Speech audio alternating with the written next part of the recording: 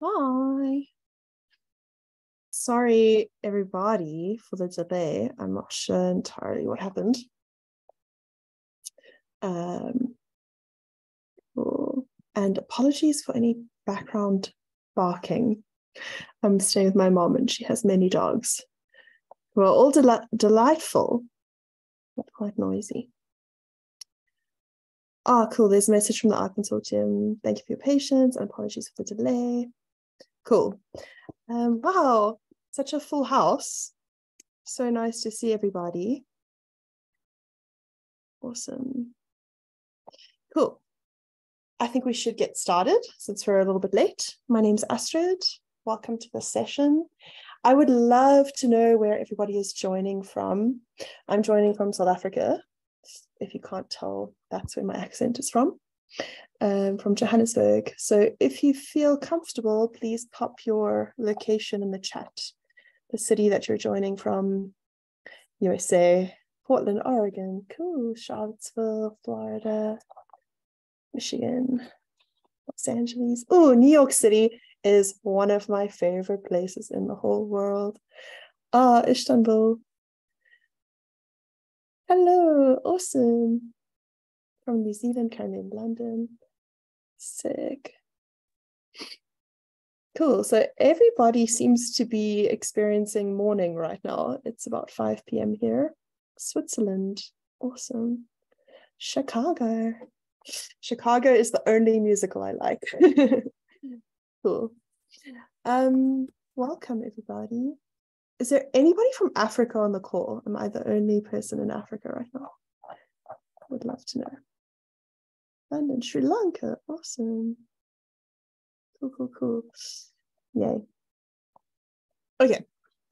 Let's get the show on the road. I have a few slides and I've got some exercises for us to work through. We do have a virtual machine which is running our studio, which people will be able to log in from Tanzania. Haha, yay, nice to see you, Lucas, on the call. Cool. So we have a virtual machine that's running our studio on Posit Workbench. So for those of you who don't know, our studio has gone through a bit of a rebranding and they're now called Posit. And this is really about the sort of love story between R and Python. So our studio Workbench is now called Posit Workbench, and this hosts our studio in the cloud, as well as VS Code and Jupyter Notebooks. We'll be working on this Posit Workbench platform today, but we'll be using the RStudio IDE, cloud-based. UCT alumnus, yes, that's awesome. Nice to have another UCT person on the call. Sick. So we'll be working in the RStudio IDE on a virtual machine. If you would like to just use your own local installation of RStudio, you can do that. Most of the activities, pretty much all of the activities today are like not reliant on the code being shared, although it will make your life a little bit easier to work in the cloud with me. Either way, that's fine. So I'm going to share that link in a bit and we can all get logged in. Cool. Okay, let's get started. Without further ado, let me share my screen. So I would love to also hear if in the chat what you're using R for currently. What are some of the sort of tasks that you're writing code to be able to do? So go ahead and drop that in the call while I get set up here. What industries are you from? Yep. Okay, can you guys see a slide deck that says RN for reproducible research? Yes, thanks, Shirley. Epidemiological research. In pharma, use R for meta-analysis. Lab data, clinical micro. Awesome. Epigenetics. Sick. Clinical research. R for everything. Love that. Awesome. Data viz, cleaning messy data. neuropsychology, occupational health. Wow, guys, it's been so long since I've been in a research environment. So it's so cool to hear what people are doing. I did a PhD in molecular biology on these really cool plants called resurrection plants. And they, I left research a few years ago. It's really nice to get the highlights reel of research without the suffering of being in a lab. Awesome, cool. Okay, no, let me get into this. Go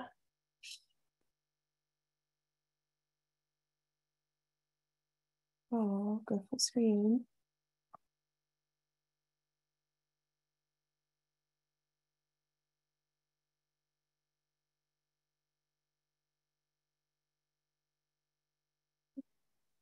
There we go. Awesome.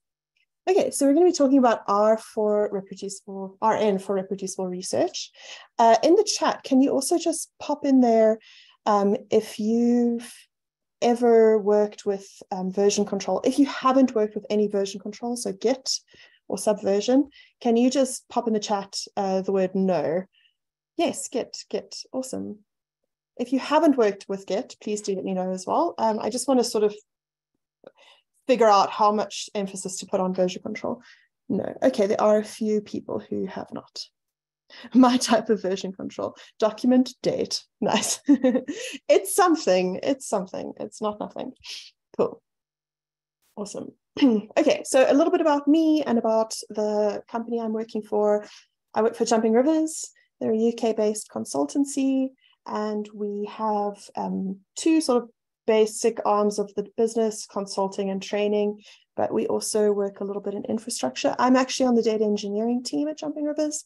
I'm the token data scientist on the data engineering team, and I help the data engineers kind of interpret what data scientists need from infrastructure.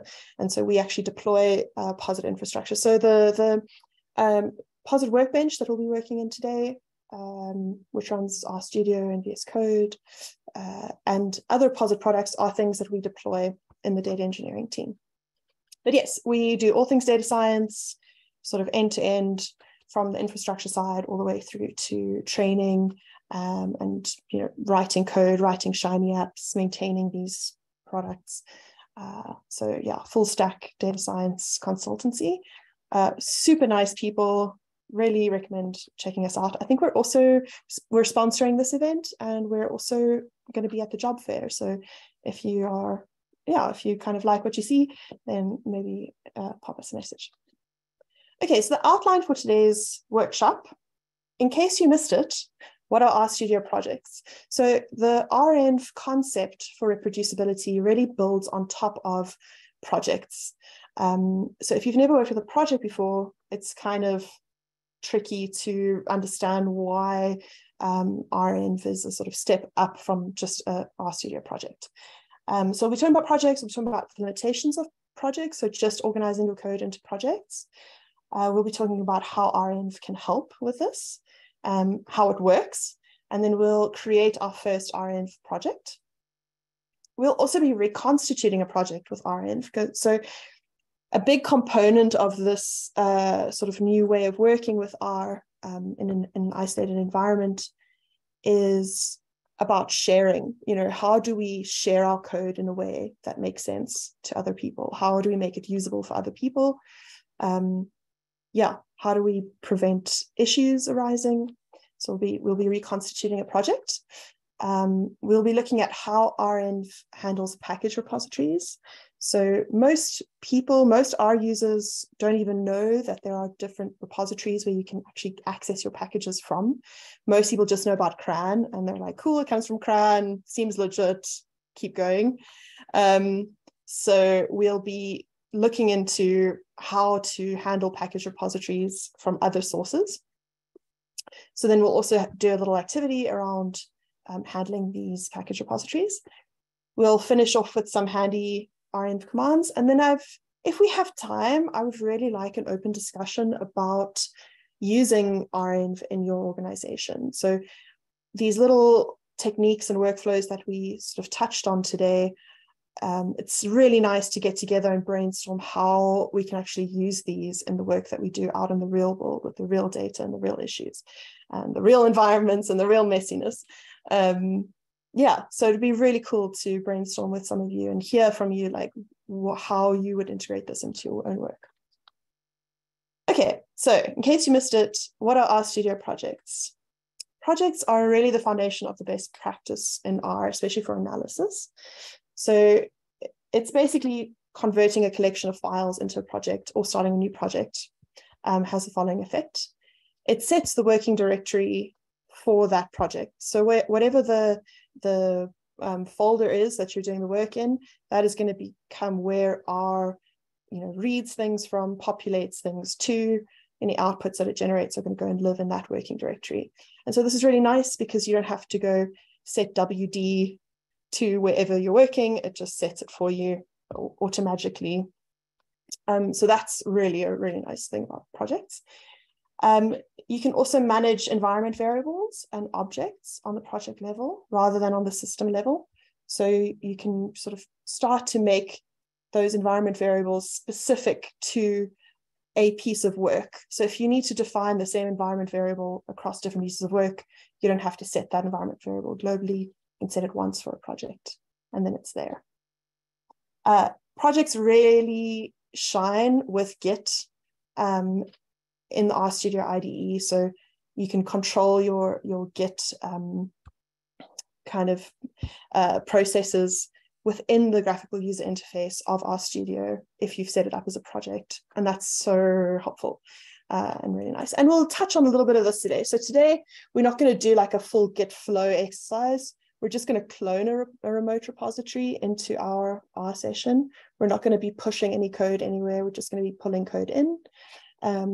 But I'll show you a little bit of the layout of using Git in RStudio, especially since some of the humans on the call said that they've never worked with Git in RStudio before. So don't stress, it'll be a very light introduction to Git, but I think it's nice to get a little bit of exposure to what's possible within the RStudio IDE. Okay, so we're here to talk about reproducibility. So projects are great, but they can only get us so far. So imagine that you have analysis files that you worked on 5 years ago, and you want to reconstitute this analysis today. There are a few things to consider when you're trying to do this. The first is like, what R version was I using? I might have been using R 3.6 5 years ago. Was 3.6 even out 5 years ago? I don't know.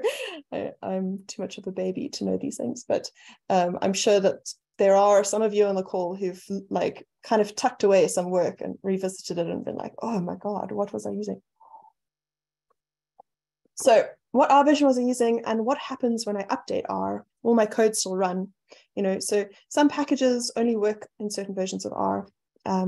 So can I still actually use this code in the same way?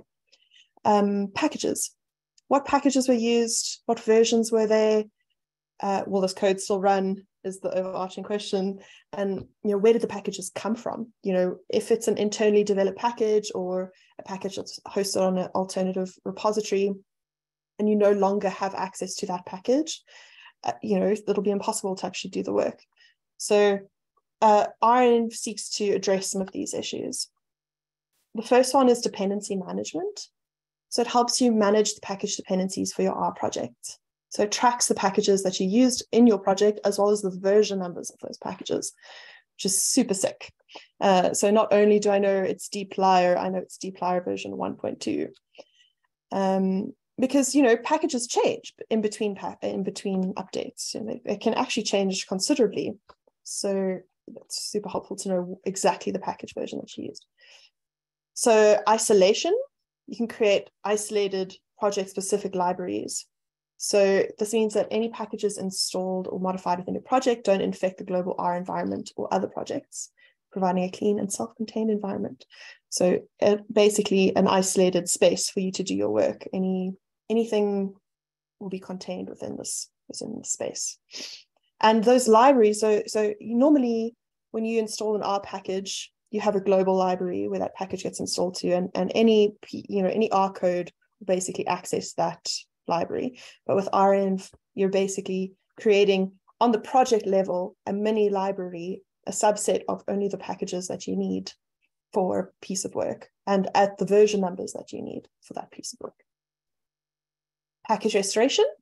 So renv allows you to restore the package environment for a project. So not only do you know, okay, I used these packages, these versions to do this analysis, renv also gives you a way to restore those packages automatically. You don't have to then go and manually install every package at its particular version to get your analysis to run.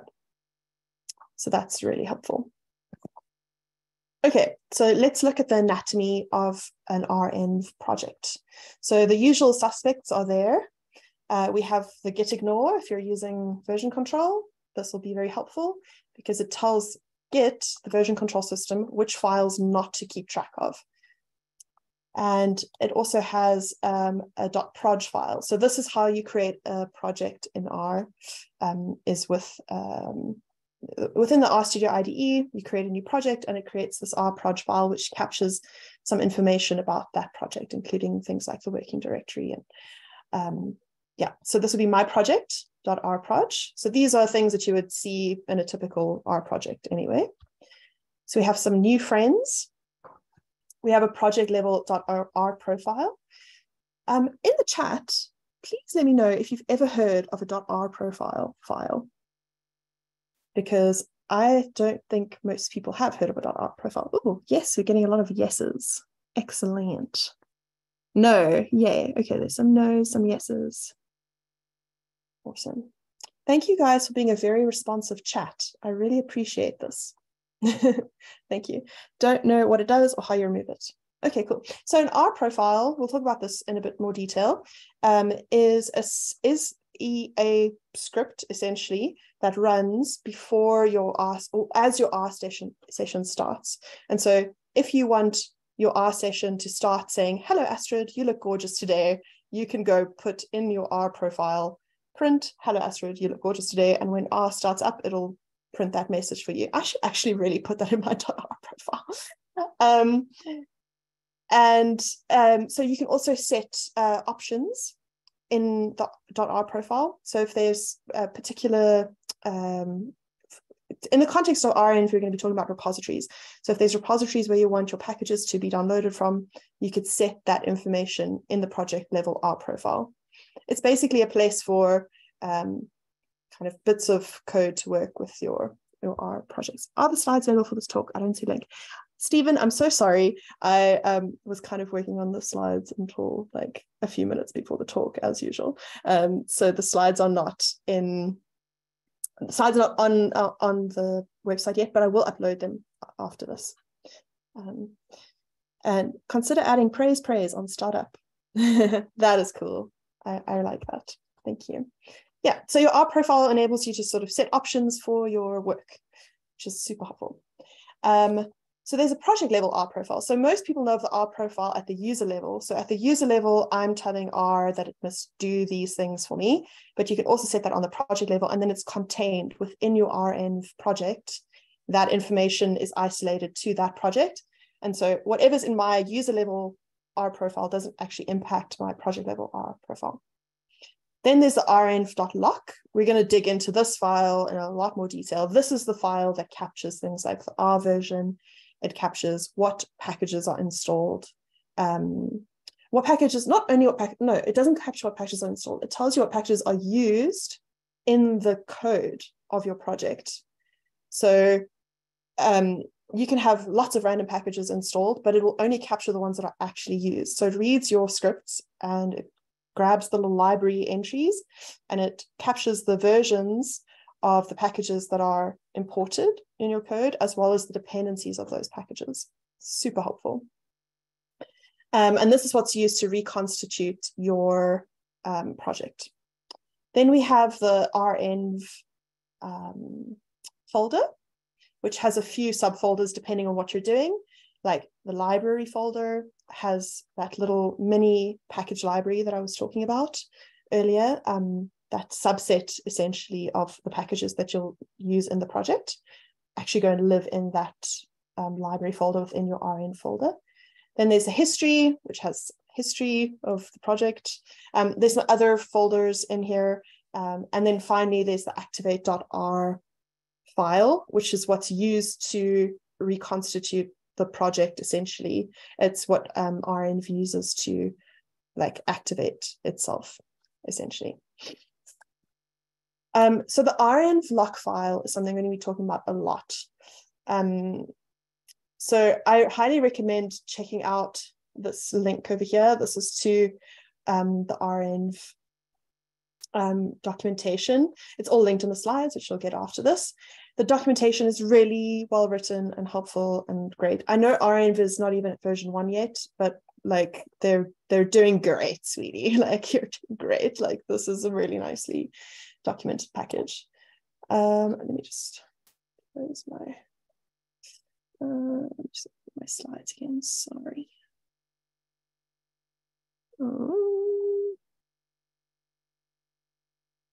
Oh, did I go and kill my slides as well somehow?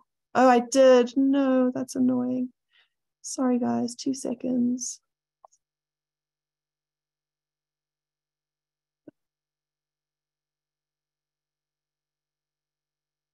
There we go. Render. Devin Ushi does a fantastic job with documentation of RAND, a massive improvement over RNV, I guess, a massive improvement over Packrat. Yeah, it's lit, bro. Some okie dokes. Let's jump back to my slides. Thank you for keeping the comments lively, Eric, while I fumble with my slides. Appreciate it. Okay, so the anatomy of the lock file. So this is what it looks like. This is for just 2 packages, Markdown and MIME. And so you can imagine if you're working on a project that's quite complex and uses many libraries, that this file can actually get pretty long because it lists the packages and their dependencies. But sort of basic anatomy of this file, it grabs the R version and the repositories from which the packages were downloaded. So by default, it'll have the CRAN repository and it links to the CRAN rproject.org website, which is where the packages will come from. But if you have other packages, other repos specified for your particular user level Rprofile, or you've set options in the project itself to pull packages from other repositories, this information is captured in the lock file.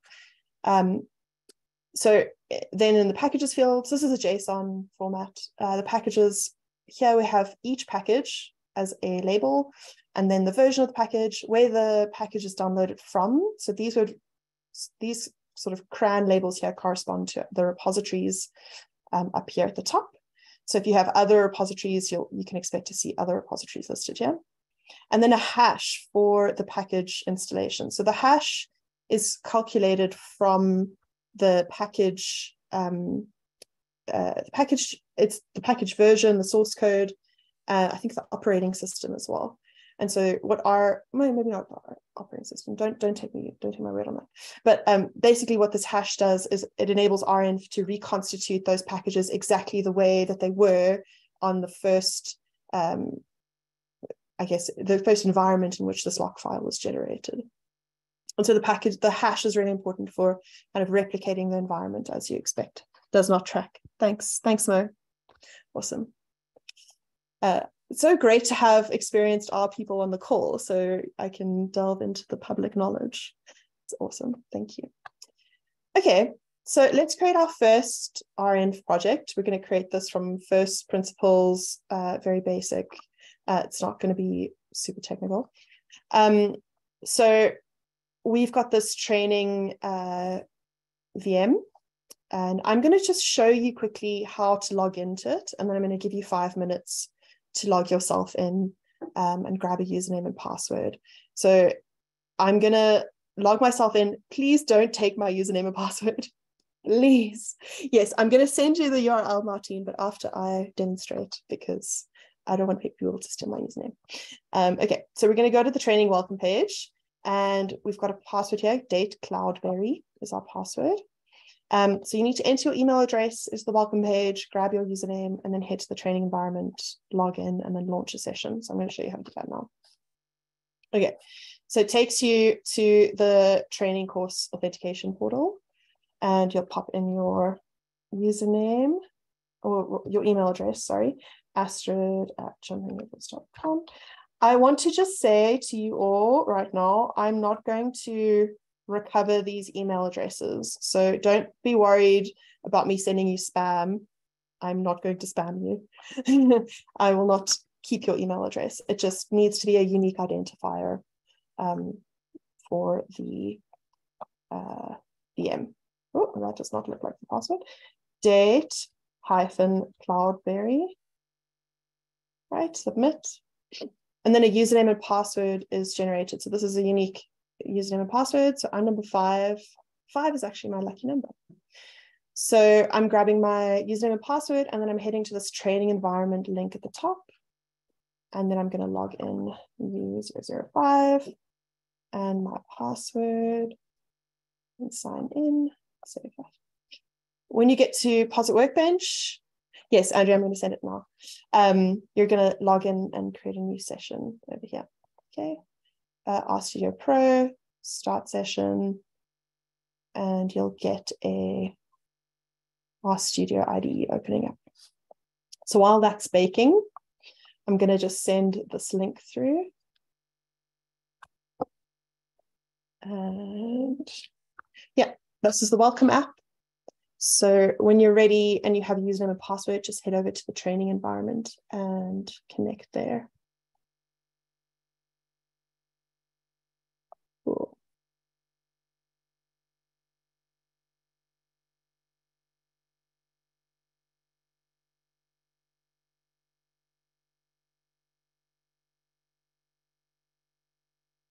What was the, oh, sorry, yes, date-Cloudberry, date-Cloudberry. Nice. Thanks, Rose.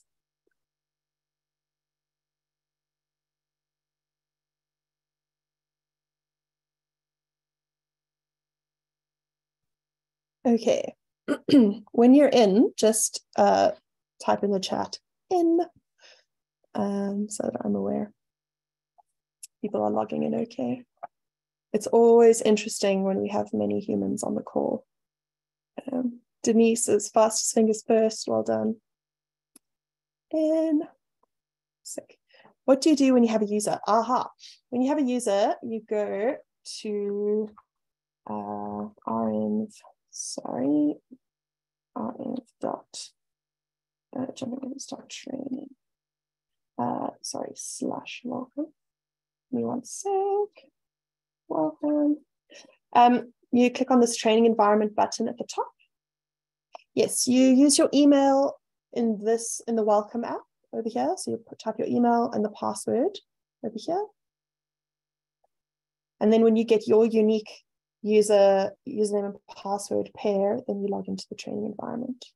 And then you use your username that you generate with the welcome app, not your email. Cool. People are in. Awesome. I'm just going to give it 1 minute. Which password should we put in? So you put in your unique username and password. So I'm going to just show this process again. So in the welcome app, I'm typing astrid@jumpingrivers.com, right? My email address. And then I type date-Cloudberry, which is the password. I'll just type it in here, date-Cloudberry. Right, and then we get a username and a password. Username, password. Don't take mine. And don't take a random one, because you might end up kicking someone else out of the training environment, which is not kind. It's not how we roll in the Zoom call. So we click on the training environment, and then you can pop your username and password in there. So username being U00 whatever, and password. Ready for some R-ing. Akon is like, come on, bruh, get it going, move it along. Cool, let's do some R-ing. Sick. Okay, so this is what your our studio environment looks like now, you can go ahead and click on onedemo.r. We're going to create a new project. So this screen might end up closing. What I recommend is to download your the files so that it's not annoying, switching between projects. So you can export your files from Workbench over here using the export button. Please select one or more files to export. So just export all your files, right? Like that. RStudio export.zip. So that'll download. And then you can just copy and paste across these files if you need to. I didn't get a username and password when I submit. How many people are trying to log in? I only have space for 100. I'm going to just pause on the logins for now. And in the break, if anybody's having an issue, then I will then I'll help you out in the break time. Okay, cool. So in the meantime, just kind of watch along. Okay, so let's create a new project. You'll see here when we log in that we have no project open currently. Let me just zoom in a bit. Right, so project is none. So you can create a new RStudio project in a few different ways. There's a little RStudio project icon over here. It's like R within a little box, right? So you can go ahead and click on that. Or you can click on this little drop down over here, and go new project. So we're going to create a new directory, right? So you could create a new directory, use an existing directory, or basically clone a repo essentially in this project generation space. I'm going to go ahead and start with a new directory. So new project, blank project. I'm not doing anything fancy. And we're going to give it a name. So here I'm going to name mine renv test. Doesn't really matter what it's called. And I'm going to just create it in the home directory. Here, I'm going to go ahead and create a Git repository. So initialize Git within this repository. And I'm going to use renv with this project. So this is one way that you can make an renv project happen. You can also use the renv package and a function called init, which we might dig into a little bit later. But using the UI is also totally fine. Okay, so you can click open in a new session, and maybe this will be less annoying. You can also specify your R version here, so 4.2, 4.1.2, or 3.6.3. So this instance of Posit Workbench comes loaded with 3 different R versions. So not all of us have the luxury of multiple R versions when we're working on our own desktop version of RStudio. So it's quite cool to be able to use different R versions. So we're going to open in a new session and go create project. Okay, initializing renv. Okay, I can call my session, since I'm creating a new session, I can give it a name. So I'm going to call this renv test, same name as the project, doesn't really matter. I'm going to open that session. And it's telling me that Firefox is blocking my RStudio. Cool. So now I have this new project, right? It's in its own session, which is quite nice. And if we quickly go back to our initial session, right? If you want to see what sessions you have open, you can click on this drop down here. So I have my local RStudio session, and I have this renv test one open as well. So that's quite nice to see what sessions open. You can also navigate back to your Workbench sort of homepage just by clicking on this big R button over here. So that takes you back to Posit Workbench, and then you can see here are my 2 sessions. So this is my like vanilla non-projecty session, just R, no project open, and here is my test environment now. So this renv test is now its own isolated renv environment that's totally separate to the main our environment on this machine. Mo says, Astrid, if you have a Git repo with this stuff, I can work locally instead to free up space. I do not, unfortunately. But I do have a repo for us to clone later for an exercise. So that'll hopefully help. Okay. But I don't think that we have 100 people on the VM. I think people are just struggling a bit with the password and stuff. So that's cool. Thankfully, this RS Studio instance is using Linux binary package formats that makes bootstrapping library much faster than compiling packages from source. Yes, exactly, Eric. Yeah, Eric knows what's up. Cool. Okay, so here we have our R session open. We've got these files that I was speaking about in the slides. This is the anatomy, basic anatomy of our renv environment.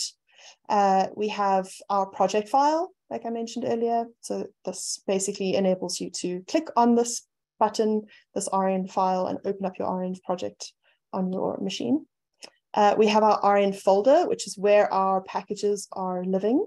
So we can already see that's populated with some packages.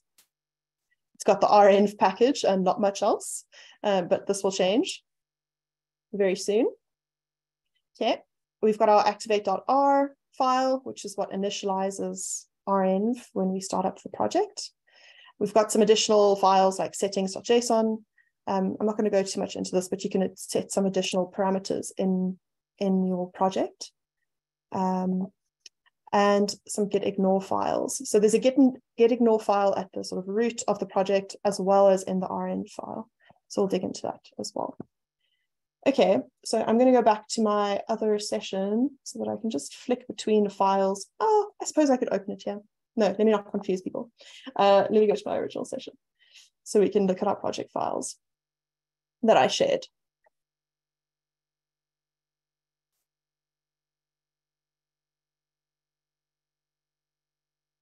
Waiting for the session to start. 72 people. Okay, so I'm back on my sort of main page, and this is where I've put all of the files that we're going to be working through. These are R files, but they don't need to be .r files really. Like they could just be plain text files. But yeah. We're Ring right now. Cool. And you'll see here is the renv test folder that I just made that is running in the session over here. Okay, so I want to go back to my instructions. So we created a new project. We initialized that project with renv and git, and we had a little scroll around the files that were present there. So when a normal project session opens up, what do you notice? How is this different from a normal R session? So a normal R session looks kind of like that. And when this one opens, it looks basically the same, right? Except there's this extra little line over here, which is telling you that renv is being used and that it's loaded, right? A really nice command is to run status. renv.status will tell you that the project is already synchronized with the lock file. So if you're confused about your project, I just want you to run status and like have this as an anchor point that you keep coming back to. Like, what is the status of my project? Like, is everything kind of working as expected? And it will tell you the project is already synchronized with the lock file kind of as a baseline. Okay. So yes, we explored the project files. The renv folder holds our library, which is where our packages are going to actually install to, right? And we have our lock file over here. We went through the sort of basic structure of this in the slides. We've got our R version, we've got our repositories, and our packages. And so here, because we have no files and no like packages installed in this isolated environment yet, it would it will only tell us that renv is here, nothing else is here. You'll notice that there are two repositories here in this lock file already, right? There's a CRAN repository and DRAT. And this CRAN looks a little bit different to the CRAN that I spoke about in the slides. The URL is different. This is pulling from package manager. So I'm going to open this link. Oh no, stop. I'm gonna open this link in a new tab. Invalid request, sorry. So Package Manager is a POSIT product that enables you to host R and Python packages in a repository that is not CRAN, essentially. So here is POSIT's actual package manager. So they are hosting a CRAN mirror. So this repo here is CRAN, basically. The only difference is that this CRAN serves many different binaries. So binaries are pre-built packages, essentially. So when you get a source package, you can also download source packages here. But when you download a binary, it's already kind of pre-compiled for your operating system. So when you download it, it's a much smaller package, and it downloads much quicker onto your machine. And so our training VMs are pulling from Package Manager, not from CRAN, and they're pulling the version of packages that are built for Ubuntu Focal, which is the Ubuntu operating system that we're running. So I just wanted to give you a little bit of a kind of background of like where your packages are actually coming from, and they're not coming straight from CRAN. But if you were to set this up on your own machine, and if you have no repositories specified, this will actually come from CRAN, from the real CRAN, right? And then we have another one, which is our own internal Drat repo. So we create packages for every training course that we run, just to make it easier to import data or like specific functions. So those packages are internally developed by Jumping Rivers. They have no business being on CRAN. So we created a Drat repository to house those packages. And so that's what you're seeing here. Where do these repositories come from? Like, how does RStudio know that these things need to be in the lock file? Like, how's that whole thing happening? That's happening because these repositories are specified in the Rprofile, but not the Rprofile on the user level, the Rprofile for the whole training VM. So Rprofiles are also hierarchical. So if you have a training VM, or if you have a sort of professional version of RStudio, you can specify what repositories your packages come from at the organizational level, which then feeds into everybody's work, right?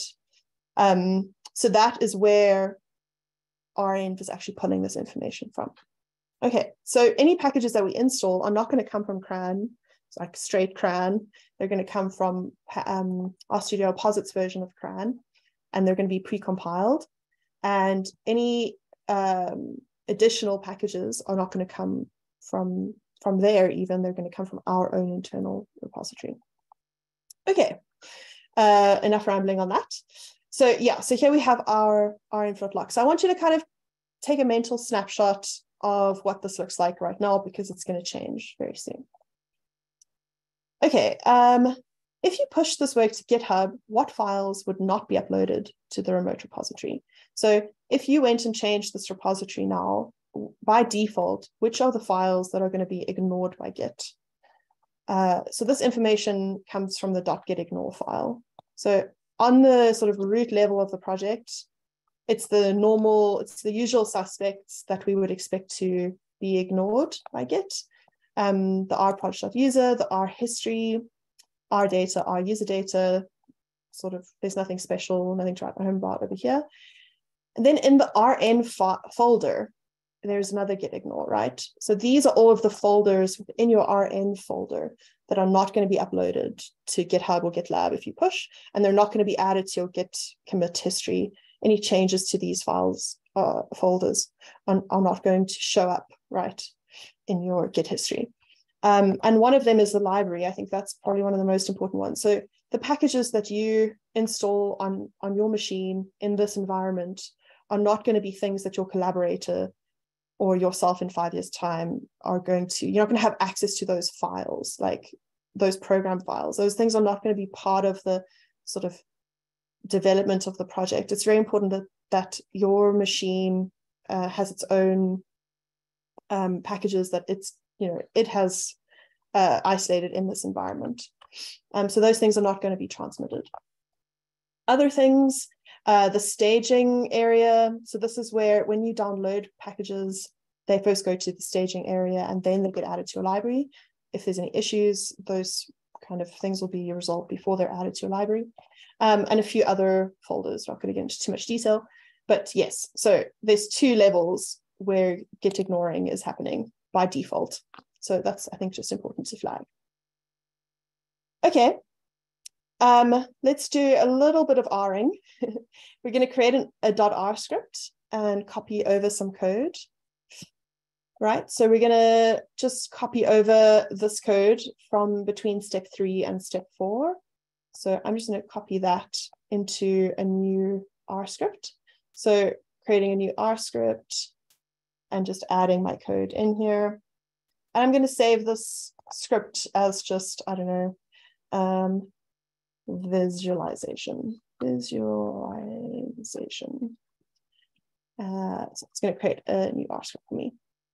So because I've created an R project, RStudio project, when I create a new script and just save it, it saves to the working directory of that project. So it's saving into this renv test folder, not into my home directory by default, because I've created this project. Okay, so RStudio is very kindly telling me packages, Flametree, and ggplot are not installed, right? So I'll need to install these packages to actually create this visualization in this R script. Here I'm using the Flametree package, which is a really cool package created by Danielle Navarro. It's a generative art package. It brings me so much joy. I use it for all my examples because it's just really fun and nice. So yeah, I highly recommend, if you have some time to kill and want to make some art in R, explore the package more. Okay, I'm not going to go click install. I'm going to go to my console and chuck in a little renv status again. I'm just going to click the up arrow and that'll give me my previous command. So it's telling me the following packages are used in this project but not installed: ggplot2 and Flametree. I think somebody asked here, what would it say if it's not synchronized? Just that it's not synchronized. Yeah, so it should tell you that the project has not been initialized. So if there is no renv lock file and you type in renv status, it's going to be like, there's no lock file. Like, what are we doing here? We need a lock file. And if you need to actually install something, it'll tell you as well. So here, this is really useful, right? So it's telling you that we don't have these packages. So we can go in and just type renv install and the package names, right? So I'm going to just chuck them in here: ggplot2, ggplor2, ggplot2, and Flametree. I quite like using the renv install command, but you could also just go install.packages. It's fine either way. And can you also click the top? Yes, you absolutely can. That's totally fine. Yeah. So where is this actually installing from? Package manager.rstudio.com, Linux, focal, latest, source, ggplot. So it's actually pulling from this library that we've specified here. So this repository, I must say that although I've just specified CRAN latest, it's redirected based on the operating system that I'm using. I don't know how this magic happens. Maybe somebody who works on this package can tell me, how does it know which one to use? I would love to know. That's not from our end. Oh, Mo, lay it on us. Give us, spill the tea. That's basic R functioning. Oh, cool. Cool. Great, so it's now gone and downloaded all of the packages and it's installing them into the library. So it's installing them. We'll get to the caching later. Cool, so it's grabbing not just the packages that I wanted, the top level packages, get ggplot and Flametree, but it's also doing all of the dependencies for me as well. I think if we're all doing this on the machine at the same time, I don't know, it's pretty beefy VM, so it should be fine. But yeah, cool. So installed 38 packages in 1.78 minutes. Not too bad. It's how R always knows which OS it is installing packages for. Dude, R is cool, man. I thought this was renv, but no, it's base R. Sick. Okay, so let's have a look at our new library, right? So we've just installed all these packages, and before, where there was only renv, we now have all of the things that we need for the package, for the code to run. And what's really cool is that it predicted this from looking at my code. So it's going and checking out these library function calls and, telling you what's needed in your project, which I think is really sick. Okay, so save your script and install the packages required to run it and check the status. Okay, so let's check the status of our project now. So renv ; status. You could also just library renv, and then you don't have to type renv every time. But I'm a fan of the ; notation. Anyway, so the following packages are installed, but are not recorded in the lock file. So it's telling us that it's installed these packages, but they're not captured, for later reconstitution. So we're going to use what it tells us. We're going to do what it tells us and use renv snapshot to grab a snapshot. So it gives you a little warning before it goes and updates your lock file. So the following packages will be updated in the lock file, right? All of these, and it's going from nothing to a package version. Do you want to proceed? Yes, I do. And now it tells us that it's written to renv.lock. So let's go back. I've already got it open over here. Cool. So now I have a way longer list of packages than before. So you'll notice that some of them have a RSPM repository, and we only have a drat and a cran up here. So if anybody on the call knows why this happens, I've been mystified for a while. I'm assuming that it detects that this is a package manager, not an RStudio package manager or posit package manager URL. That was my hypothesis. Maybe Mo has an answer for us about why it's giving a different environment variable name here. I think it might be something to do with the activate.r script. I'm not sure, but I would love to crowdsource that information. Mo says, I only know because I've been going on that rabbit hole lately, and you don't want to know, just be happy about the automagic. Yeah. Yes. Sometimes you just don't want to know the answers to things. Is there any link to get about this? Cool. Eric, if you feel like elaborating, I would really appreciate it. Yes, RSPM does stand for RStudio Package Manager, now called Posit Package Manager, because it hosts both R and Python packages. Cool. Great, so we've updated our renv.lock file, right? So that's looking cute. Let's just check another status in here, just so that we can make sure the project is already synchronized with the lock file, right? So this project is kind of, the information is captured for this project.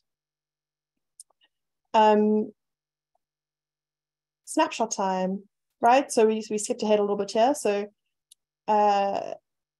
we now have our renv.lock has changed to reflect the new packages and the R version.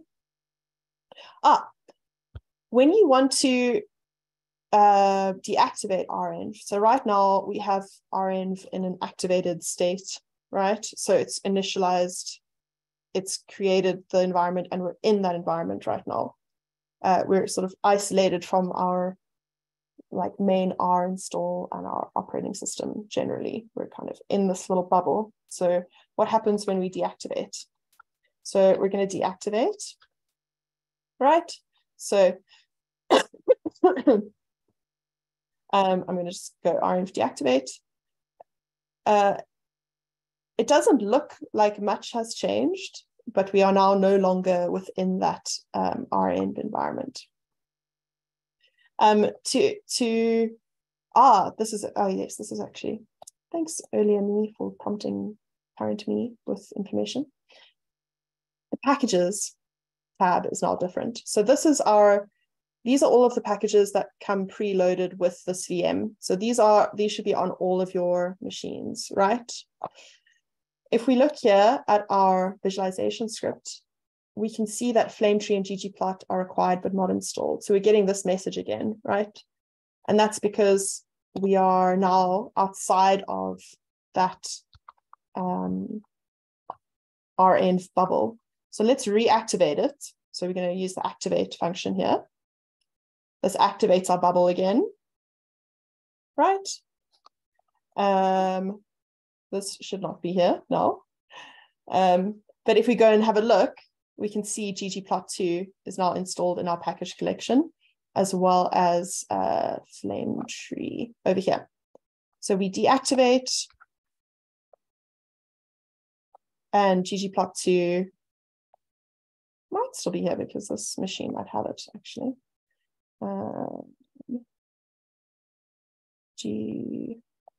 ggplot2 is here, but Flametree certainly is not. So it doesn't actually install, see, no Flametree. So it doesn't actually install that,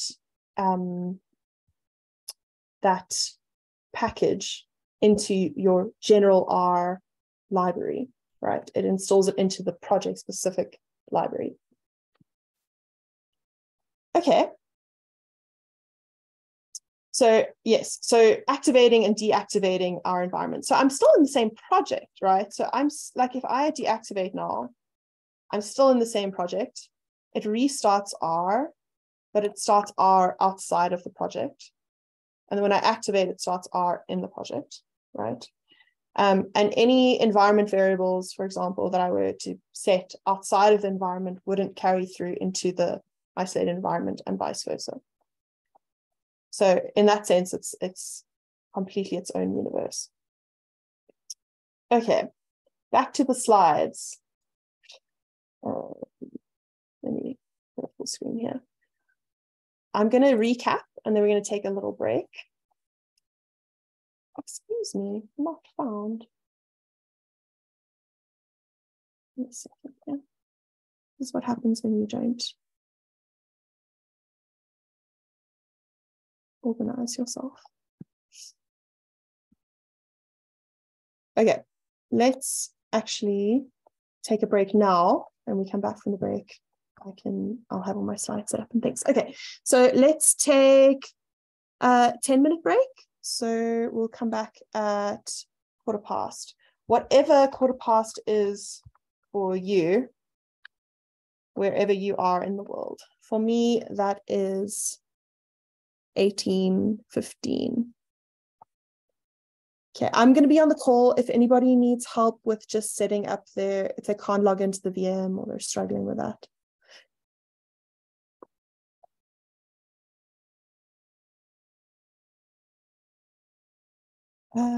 Yes.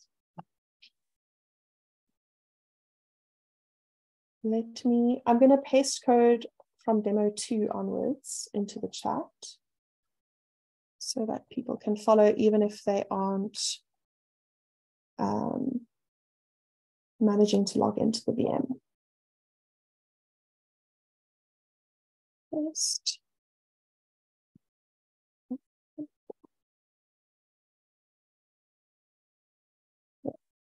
If anybody needs help, just unmute yourselves and I can help you log in. Sorry, some more questions here. Yeah, thanks, Mo. That's a good point. What is the difference of using Conda versus renv in R? Amy, I have no idea. I hope someone else can answer your question. I've never used Conda for R stuff. I'm sure there is a good answer to that. New postcode, yeah.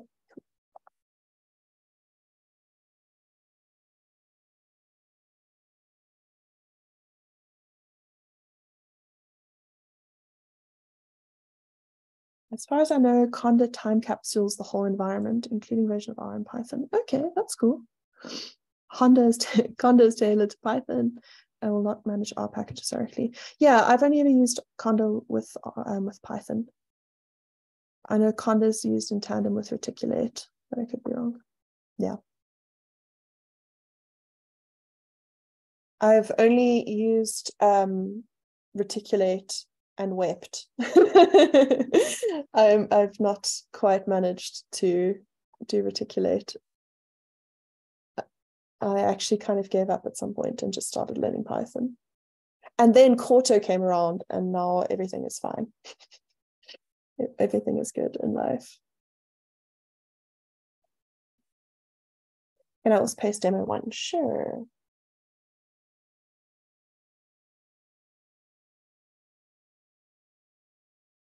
My message is too long. That's annoying. Okay, let's make it short.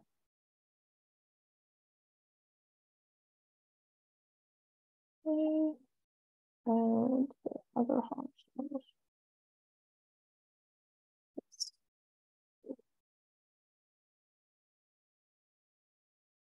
Alan says, Rn will only tell you which version of R you're using, but it doesn't control it. We're using Singularity for that. Oh. Introducing Rn to fix compatibilities and reproducibility. Sick. Yeah, it's so interesting, the idea of controlling things, locking down an environment. So we've been doing a little bit of work in validated environments, so package validation, and also the using packages, validated packages in the validated environment. And it's complex because you can specify global Rprofile, right, to only or to by default install packages from certain locations. But people can just come through with dev tools and install using a link, unless they aren't connected to the internet, unless you have, the way to really lock it down fully is to have your own package manager, your own posit workbench, and those two things only talk to each other. And the package managers on its own server can talk to the internet, but workbench can't talk to anyone.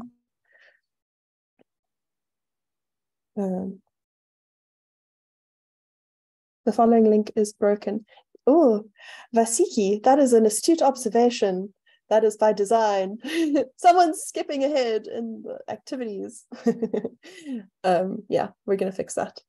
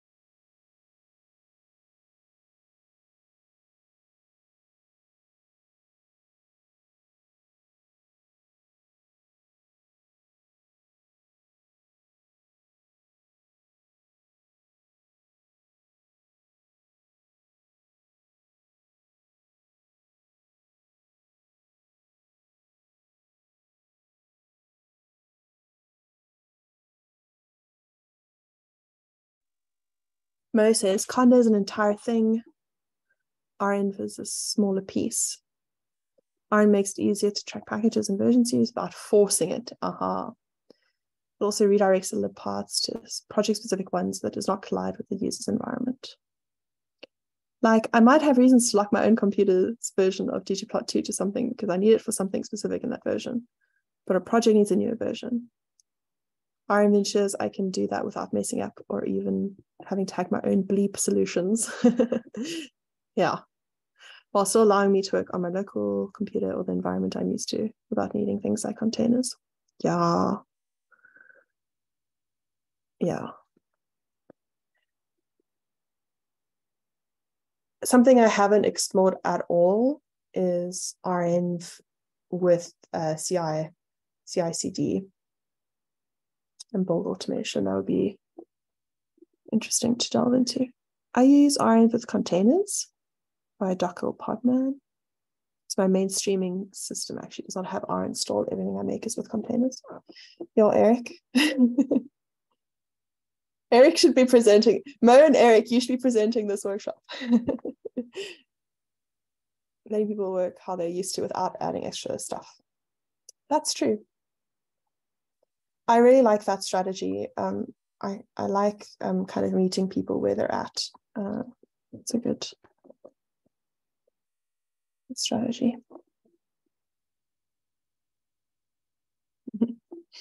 Okay. I'm an renv cheerleader. Oh, Eric. Eric, are you just here for fun?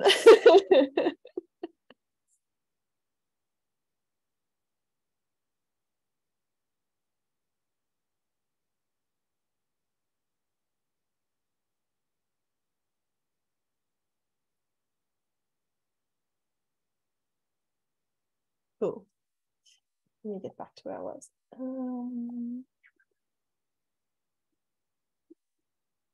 I'm trying to up my game of teaching renv to others at the day job. Aha, nice. Yeah, I had I think it was serendipitous that I wanted to do this talk, and then we have a client who we're giving this, I'm going to develop it more into a nice training for them. Yeah, I would love to know, Mohammed, Eric, how has renv helped you in projects? And has it been, you know, as a consultant, we come in, we make recommendations, obviously things that we use and we understand, but you don't often get to kind of be there for all of the wailing and gnashing of teeth of like onboarding users to a new piece of tech and like getting them familiar and getting them comfortable with it. That's a whole other bit of emotional labor to go through. So I would love to hear your experience.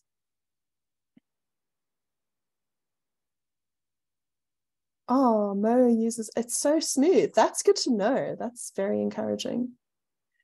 Can you walk us how to get into the training environment again for those of us just connecting? Sure, Tessa. Absolutely. Okay. Let me just go back. So you're going to click on this link over here, and you pop in your email address and the password, which is date-cloud. And then you'll get your own username and password. So you followed by a number and then a password, which is basically the the password with the username tacked on there. And please don't use mine. Do not use number 5. No one has kicked me off yet, which is amazing. But please don't. Okay, and then you're going to click on this training environment button at the top, and then that'll take you to Workbench, which will look like this. It won't look like this. It'll look like this. And you pop your username and password in, the unique one that you've just generated. Right? Don't put your email address here. Click sign in. And then it'll take you to Posit Workbench, and you can click on new session to get started. Eric says, I understand my analysis and Shiny application projects. I need full control of dependencies in case I need custom versions of packages that the central package library does not have available. Yeah. Plus, it ensures my collaborators are operating with the same package environment and environment. That is a huge point to address. Yes. Yeah, 100%. Nice. Awesome. Okay. I'm going to go back to my session, my first session, just with my little R scripts open. While people are joining back on the call, if you've just come back from a break, I would recommend scrolling up in the chat and reading some of this, because people have been laying some good truths and, yeah, making some interesting comments. So while I get set up here, you can go and have a look. Okay, so I've popped the training welcome app again in the chat. I'm just going to pop the steps to get logged in again, so that this is smooth for people who are trying to get in. I also copied and pasted the actual contents of the R scripts, just the instructions for the exercises. So the first one, let's clone a repo containing an renv project. That's the next one that we're going to work on. And then the last one actually ended up being the first one. Whatever, it's a mess. It is what it is. I'm sure everybody will find their way around this.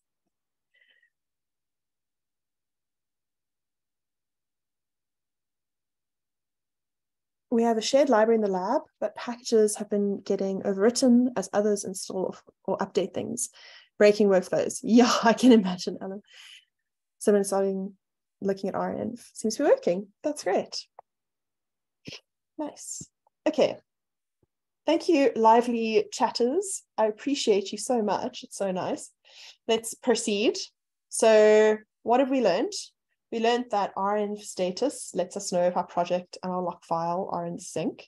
It's kind of I like it as an anchor point, like something to keep coming back to. And I find that the messages that it gives are really helpful, and they give you prompts of other functions to use. So just, yeah, status is your friend. Snapshot synchronizes the project and the lock file. So it looks at what's in the R scripts or the R markdown associated with the project with Quarto docs, Quarto QMD files. Any library calls, basically, it takes those and pops them in the lock file, including the dependencies, captures the version, package hash, everything beautiful.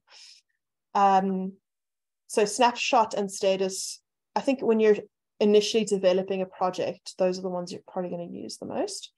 Deactivates the isolated project environment, takes you back to your main R session. Activates the isolated project environment. So you could be in your project, but it's not isolated, right? So just be very careful about activating. Another thing we didn't use is renv init, which replaces the little GUI point and click thing that we did, where we clicked initialize project as renv. Init, if you have an existing project, you can go renv init, and it'll create all of the renv specific kind of infrastructure around your project. It'll create that when you initialize using init. So super helpful. So those are the two ways that you can create a project, renv project. Yeah. Okay, hello, next slide, please. Thank you. But yes, we're gathered here to talk about reproducibility. So imagine that your colleague has shared an analysis with you using renv to capture the state of their machine when they performed this analysis. And we want to reconstitute this analysis. So most, I don't want to say most, but many projects are shared using Git version control that's pushed to some sort of cloud, whether that's internal for your organization, so not accessible to the broader internet, or on the internet itself. And so what we're going to be doing is cloning a Git repository. And I'm really excited for people who've never worked with Git before to just gain a little bit of exposure to it. So we're going to just clone a repo. Does using renv init automatically activate the isolated project environment? Yeah, so you need to be in the project, and then you run init, and then it actually, yes, it activates as well. So it's like, yeah, initializes, gives you the project files, and activates the project at the same time. And remember, a way that you can tell that the project is activated is when you open your R session, you get that little message saying that RN version what is being used. Okay, so let's clone a collaborator's repo. So I'm going to go to my first session again. I'm just going to close all these extra tabs here. Excuse me. right? So I'm going to go to demo2 right? So we're going to clone a repo containing an renv project. So again, we're going to create a new project in RStudio. So again, I would say new project, version control. What I wanted to say is, yeah, we're going to create a new project and make sure to click the open a new session button again, just to like keep it in its own tab on the internet. So version control, right? So earlier we just went new directory. Now we're checking out a version controlled repository. We are cloning a project from a Git repo. And so we're going to stick the URL into this field over here. And I don't think I copied it. No, I definitely did not. So let me copy this. This is the URL for the Git repo. I'm going to just open the link in a new tab. It's a public repository. You don't need any username and password to clone it. You can just clone it. So we're going to clone with HTTPS. And I'm just going to copy this link. And when I create my new project, version control, Git, I'm going to stick it into this URL here. Alan asks, how do we start a new session? Oh, okay. So when we actually clone this, so when you click on new project over here, right? And we do this whole process again. Sorry for those who've seen it now the fourth time. We're going to check on this open in a new session box down here in the project wizard. That, or you can go back to this R button over here, this RStudio button, and that'll take you back to your like home screen, and then you can create a new session there. But I find this is easier just to open a new session. Okay, project directory name is going to be renv. I'm just going to go underscore example. Oh, let me go hyphen because it's hyphenated in the URL, renv example, right? And again, I'm just going to create it as a subdirectory of my home directory. So create project. So now it's cloning, right? And because it's creating a new session, I need to give the session a name again. I'm going to call this one renv-example. Open session. And now it's creating this new session for me. Got it. Sick, Alan. Thanks for the feedback. Eric says, if you're using R from outside RStudio, say in a terminal or VS Code, make sure your working directory is the project directory before using the renv functions. That can trip people up. Great, thanks for that tip, Eric. That's good to know. It's so interesting thinking about how people use R, because you know, the way I learned R is I didn't even know that like you could just type R in your terminal and then an R session pops up. I thought R and RStudio were the same thing. So yeah. Okay, I'm not sure why it's bringing up my my history here, but anyway. Okay, so I've created this renv project. Well, I've cloned a project, not created a project. I cloned this repository from Git, right? If we navigate to the Git tab here on the right-hand sort of top window, you know, this is our default tab here. We're going to the Git one. You can see any changes that happen to the repository will appear here unless they're part of the Git ignore, right? So if Git is ignoring a file or a folder, we won't see any changes appearing in this window. But I really like this because, you know, if you use Git in the terminal, it can be a little bit obscure. Sometimes you need to type commands to actually see what's changed in your tree. But in RStudio, it's like right here. And this is, you know, to do with the fact that there's Git integration into the RStudio IDE. And yeah, you can push and pull and commit all your code, all your changes over here. It's really nice. And we can see that we're on the main branch. So we've pulled the main branch and we're on the main branch on our local machines. You guys won't be able to push anything to that remote repository because you don't have like credentials to do that. So this is just really an exercise in pulling. So imagine that you've pulled this bit of code from your collaborator, and that's what we're going to be digging into right now.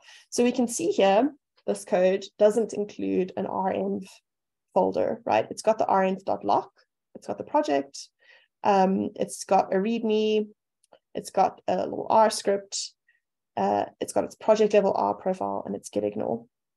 And so when we started R, it's telling me here, it's giving me a warning.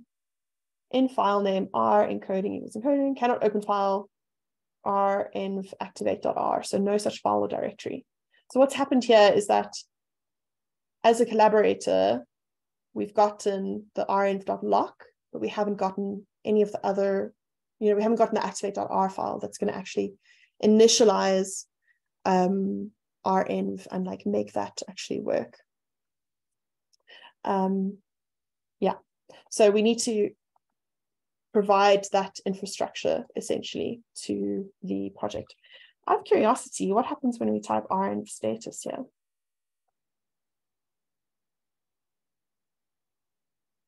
Oh, it's thinking. It's thinking real hard.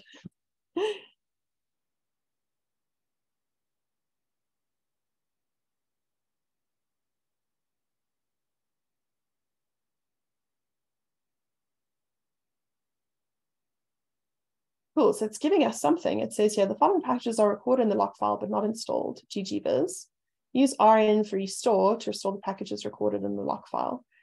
I want to see what happens when we use activate. Great, so now it's created the renv folder for us, and it's created activate.r and our library folder.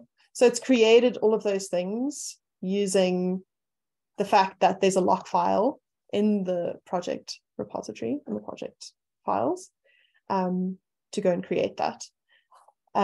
So here we're being told to use renv restore to restore the packages recorded in the lock file. So when you get code, including a lock file, obviously you're not getting those packages. You're just getting the instructions, you're getting the recipe to make the packages happen for yourselves. So Mo tried renv restore and actually did all that and started installing things. That's great. So renv is clearly a very clever package. So we're going to follow the instructions and we're going to restore this package library, right?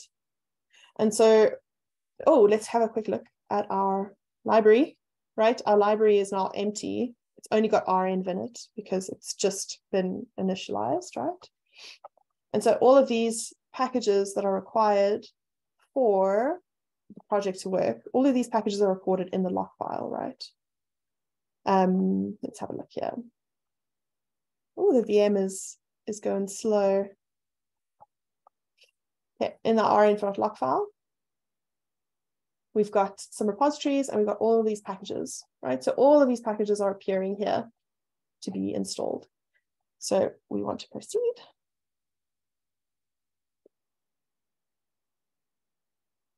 And we're querying repositories for available source packages. It seems to be installing from source. Done. It's thinking.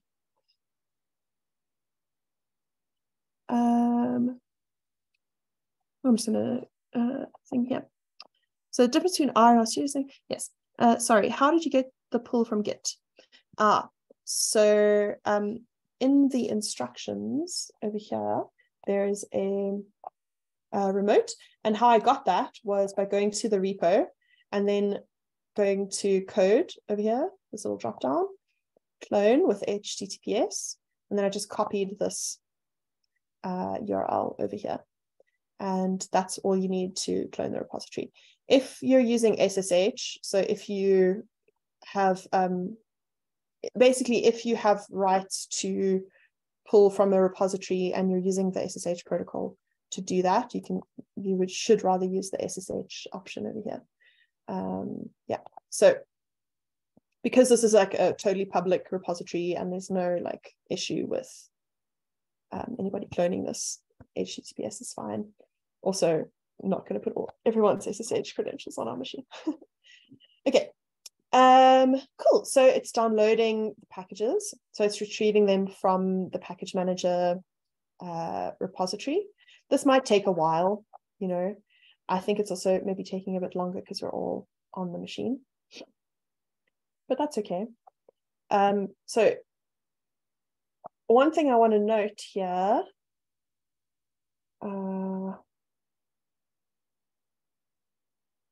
right, is where the packages are being restored to. So this is slow. I might ask some of you to just kill your sessions at some point. So we can see our packages are being installed to this R library, right? So renv, this should be updating. Maybe it's in, what? Sorry, I think it's just taking its time. renv.lock is the one thing that renv needs. There's some stuff in here that's just amazing, like renv installing itself. Like how? I don't know. And it's just so cool. Mo, I love how little chill you have. Never change. So my colleague whose code is on GitHub needs to have been aware of renv, but plain vanilla repo won't follow the workflow just illustrated. No, Kevin, you can do it with a plain vanilla repo in RStudio. Like any repository, if there's an R project file, it'll use the R project file associated with the repository. So if that R proj is actually pushed to the repo, so did we do that? Yeah. So R proj, if it's in the repo, it'll use that, and if it's not, it'll create one. So that would probably be the only difference. But this could be anything. It could be an image, and you could just pull it, clone it, and open it up in RStudio. Yeah. So yes, but Eric and Mo, as Eric and Mo are saying, you need the renv.lock to do the renv part of this. You know, so if you just want to share code, by all means, like just clone and open it up as a project. If you want to follow this renv workflow, then definitely you'll need to. Oh no, are we crashing?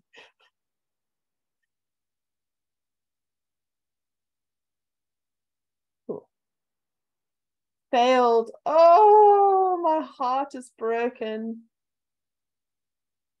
I might ask all of you to just cease and desist on the VM. Thanks, Mo. Please, everybody kill your VM. I made it a beefy one, but clearly not beefy enough. Martine, just log out. Yeah, sorry.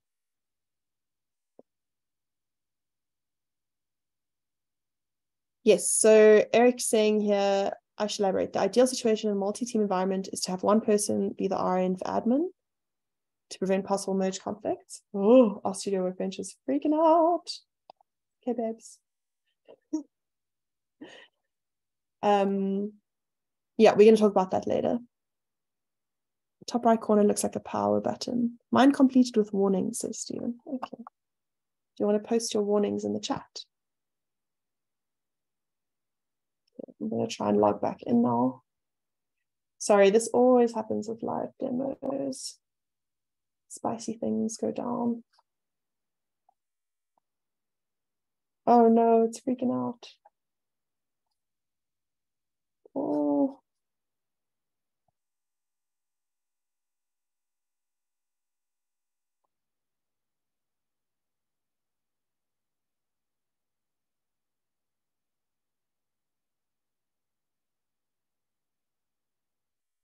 Let me try and get this session going again, a new session.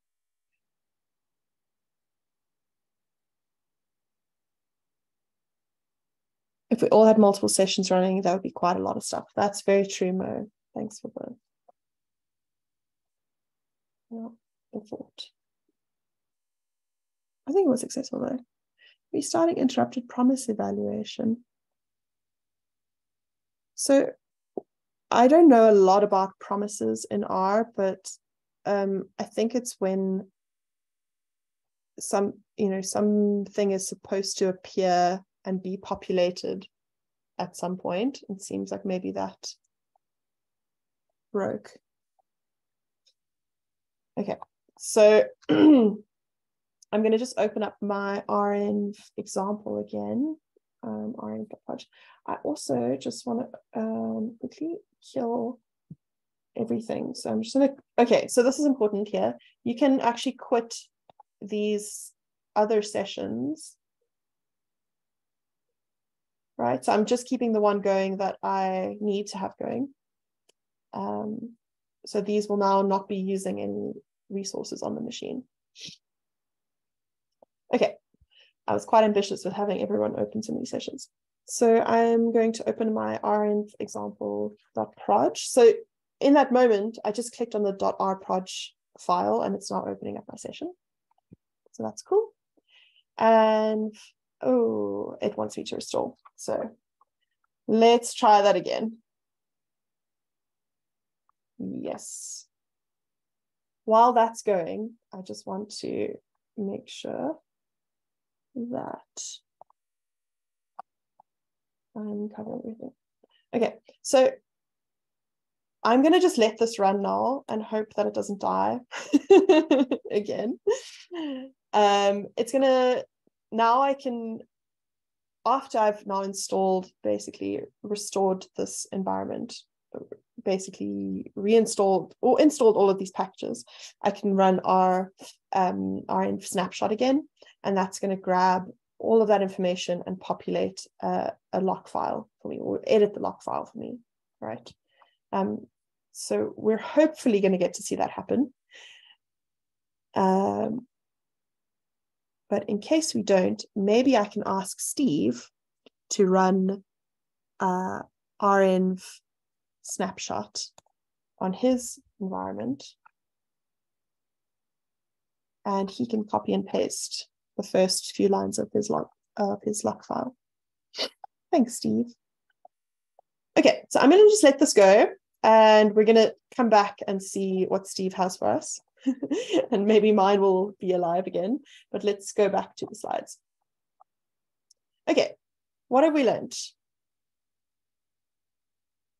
We've learned that the RN folder should not be shared between analyses, or the contents of it anyway, and it isn't by default, right? So it's added to that .get ignore the contents of the RN folder. In this case, we didn't need the RN folder at all to reconstitute our analysis. We didn't need activate.r to reconstitute the analysis. We could do that just with the renv.lock file.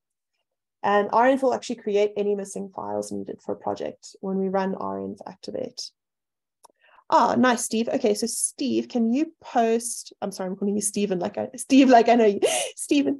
Can you please post the, let's say up to the end of the repositories, and then including like the first package entry. So like maybe the first like 30 lines of the renv.lock. And just open it up and paste that on the chat. That'd be cool. Okay, so snapshot captures the R version of your system. One moment, Steve. Thank you. And this is something to note. So what we have in our lock file, oh, it's dubious here. What we have in our lock file is the R version that was on the system that was used to create this lock file. What I wanted to demonstrate here, but of course technical issues, is that this updates to the R version that you're running. Aha, Steve just posted it in the chat. Nice. I'm just going to copy Steve's message onto my own screen so that I can pretend that I had this as a result. Okay, I'm just going to copy that much.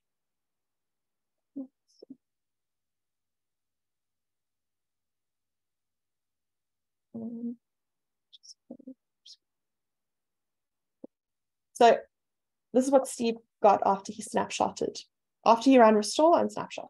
So here we get the R version. Our repositories are the same, and we have some information about the packages. So this would have obviously continued for all of the packages, right? I didn't post everything here. But what I want to draw your attention to is the fact that the R version changes because we're running R version 4.2.2. So just when you're creating these log files and when you're snapshotting and updating projects after a long time, but also when you share with other people, obviously they should be aware, you should be aware that there are differences in our version, but just like highlight this as something, as a consideration. So this is updated now from 3.6.3 to 4.2.2. Right. In Posit Workbench, you can change the R version, like I mentioned earlier. So for example, if this code wasn't working, if we updated all the packages and it's like, or maybe there's some package that's stuck in R version 3, you could downgrade your R version or just change the R version and try to run the analysis that way. So not all analyses need to have all of the packages updated to the latest version. You can also go back if you need to. I'm going to just kill this session as well. Quit. Yes. Okay. I'm just going to close these ones as well. And rather than just, yeah. Cool. Okay. Yeah, so snapshot captures the R version, and that's something to note when updating your remote repositories. And I think Eric mentioned that in their organization, they have one person or a few people max. Yeah, he wrote, in the ideal situation, in a multi-team environment is to have one person be the renv admin to prevent multiple possible merge conflicts with multiple users editing the log file. So yeah, a potential workflow could be like, I, as the dev, only work on specific files. I don't touch the log file. When I'm done with my analysis, the last thing before we merge branches, before we do git flow merge, pull request and merge, is like Eric comes in and just like runs snapshot, so it's his responsibility. No one else is allowed to touch that file. That's maybe a potential workflow. Okay, so where are the packages downloaded from? So by default, packages are downloaded from CRAN, like I mentioned earlier, but it's also possible to download packages from other locations. And why? Like, why would you want to do that if CRAN is perfectly good? Like I mentioned, sometimes people want these private development environments. And I think this is especially true in the pharmaceutical industry where, there's there's these sort of frameworks that dictate how validated environments should work. And these environments, often it's a good idea to have them locked down so that they're not able to access the whole internet. And in that situation, you would have something like Posit Package Manager, like I showed you earlier, for your organization that's not connected to, that's not accessible by the whole internet. And the packages that you download into your RStudio IDE are coming from an internally managed package repository where there's one person who's making sure that the correct packages are there and only validated ones. So yeah, serving. Oh, also, like if you develop an internal package that isn't on CRAN, you can also serve that to the people in your organization. Using these alternative package repositories. So if you do have packages that are developed internally, like there's pretty much two options as far as I'm aware. One is Drat and one is Package Manager. And at Jumping Rivers, we use both. So we use Package Manager for our internally developed packages, and only people in our organization are able to access those. Those are hosted on Posit Package Manager. And the ones that we use for our training are hosted on Drat, and those are publicly available to anyone. So that's what we're going to be using in the course today, if I can get this to work. So how are these package repositories actually managed? Like I alluded to it earlier, that our repos are coming from the Rprofile that's managed at the organization level. But there's other levels at which these default package repositories can be managed from. So the one is the renv.lock. So the R can actually grab the repository straight from that lock file and not from any Rprofile. It's coming from the lock file. Another way is a user level or a project level Rprofile. So on the user level, you would set your options, your repos option, like so, to be a specific source. So in my case, I'm running Jammy Ubuntu 22.04 on my machine. And so there's a repository for Jammy packages on Package Manager. So I'm going to download binaries from Package Manager by default rather than CRAN source packages. And so it's a bit quicker and more efficient. But yeah, so this is the line that you would put in your Rprofile for the project level or the user level.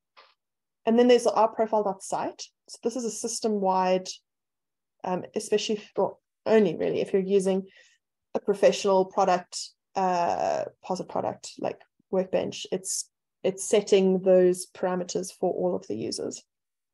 I added a little link here with more info on repository management via the Rprofile.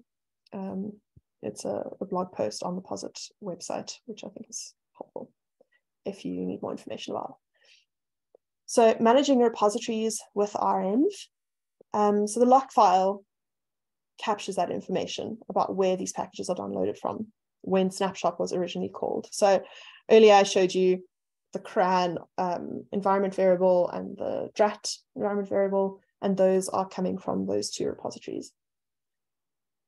Referring back to the last exercise, when we updated the snapshot, the repositories did not update. So let me try and log back into the session.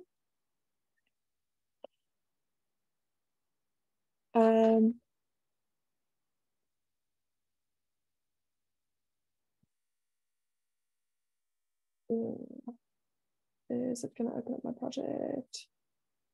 Did I kill it too soon? Yeah, let's look at the renv quickly. Lock. So the original one had Jammy and JR training, right? And the one that Steve posted in the chat also had Jammy and JR training. So even though this machine has other repos configured for it, it didn't update this repositories section with the repos that it has on the machine. Editing these repos where the packages are coming from in this lock file is a manual process. That's not happening automatically. renv is not doing that automatically.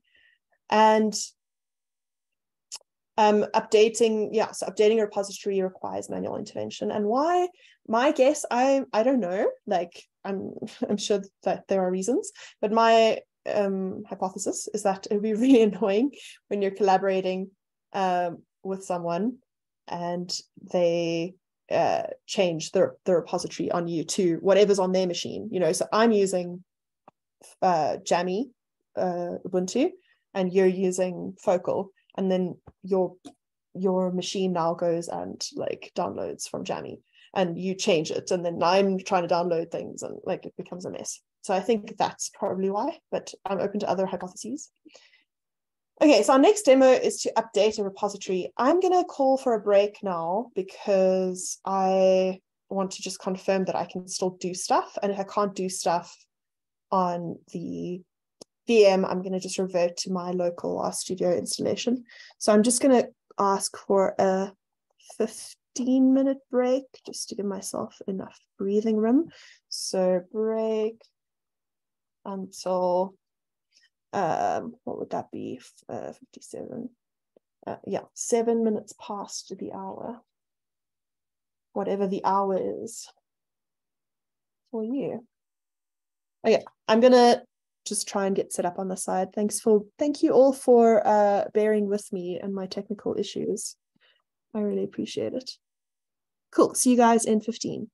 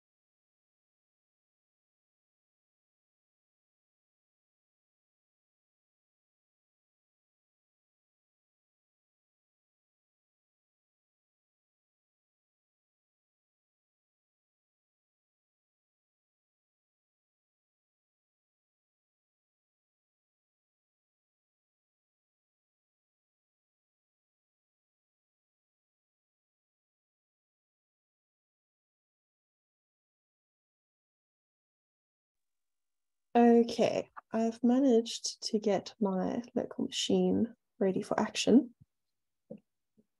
But let's see if I can get this to work on the VM as well.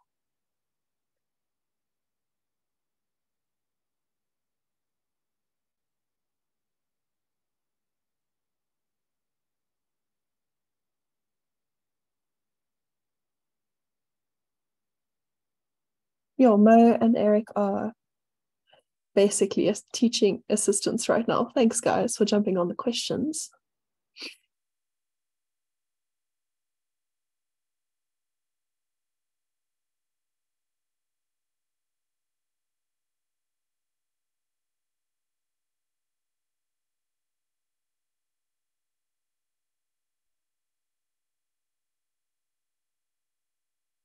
Yeah, Mo, camera inside the environment.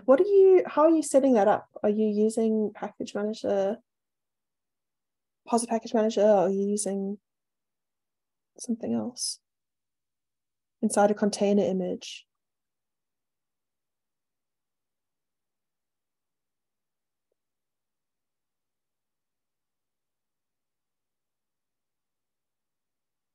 Yes.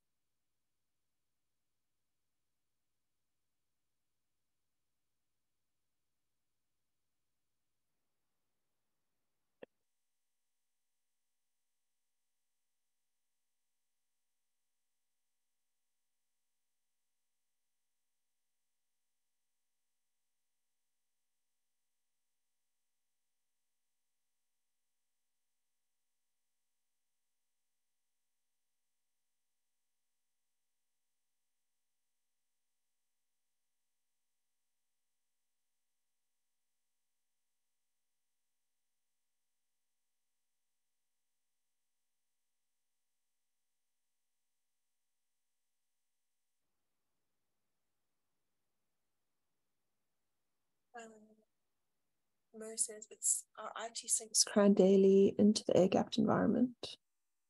I just got funding to test posit package manager next year, so looking forward to testing that. Awesome. Where can I access the Zoom recording and slides afterwards? I might need to leave early.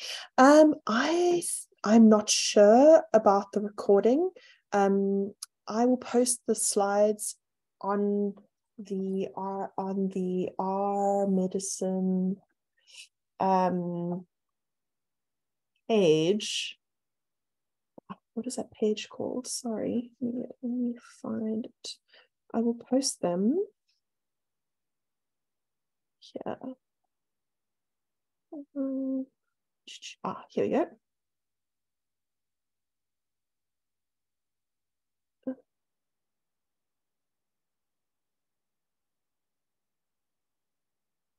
Ooh, I'm gonna just pop this in the channel. In the chat. So after the course, I'll just upload the slides over here.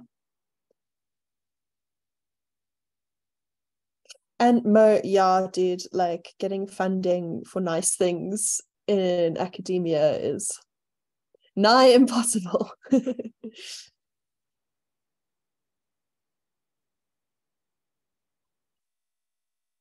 I do think that Posit has different pricing for different institutions. I might be wrong though. I'm not the sales person. Yeah, they do. Nice.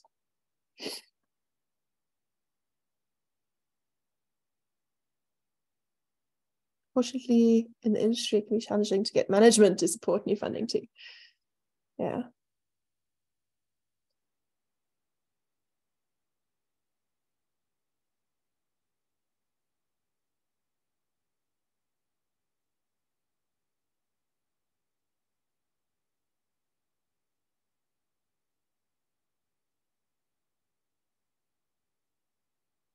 I'd love to, if anybody wants to post their Twitter in the chat, I'd love to like keep up with people doing interesting things. I'm going to post mine. You can follow me. Yeah, and if anyone wants to put theirs here, be cool to see what you're up to. Given the man hours IT spent on debugging our install issues inside an air-gapped environment, I think they save in the long run. Very true, true. yeah, so while we're in the break, I can like punt a few of Jumping River services. Yeah, so we actually, in the data engineering team, we deploy and maintain Package Manager, Workbench, and Posit Connect, which is for those who might not know, it's a platform to publish your analyses or your Shiny apps, or actually pin data that other people can use. It's sort of an all-in-one platform. So we maintain the Linux environment for these bits of infrastructure, and we also do the deployments, and we have extra support time for people if they need. Yeah, so we do deployments like both in a infrastructure as code way, where we kind of gain access to virtual machines and just deploy our infrastructure. We also do remote deployment, so we can support someone who's in IT through the installation process as well. I'm here, but I'm more here. Awesome.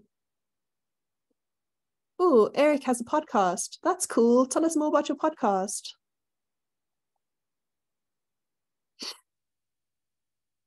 Norway, the man hours are the highest cost. Interesting.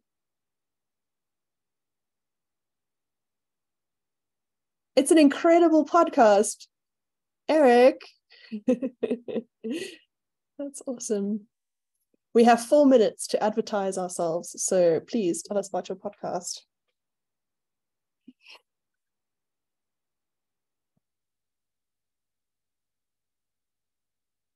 Oh, he has a few. Oh, are you the Our Weekly podcast? Shiny Dev series. Cool.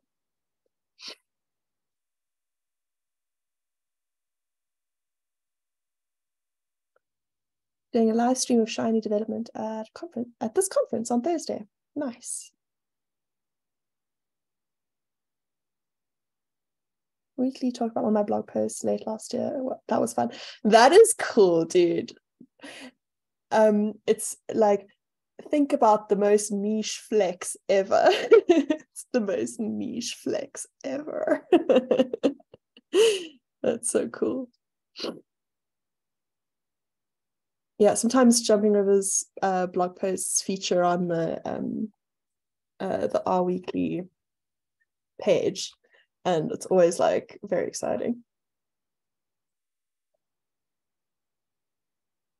But yeah, we do love a niche flex.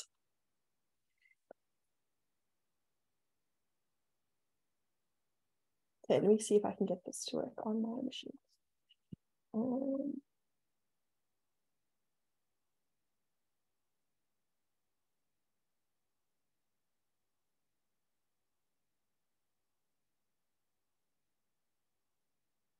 Mo's talking about internal R packages on Friday. Should definitely head over to their talk. Awesome.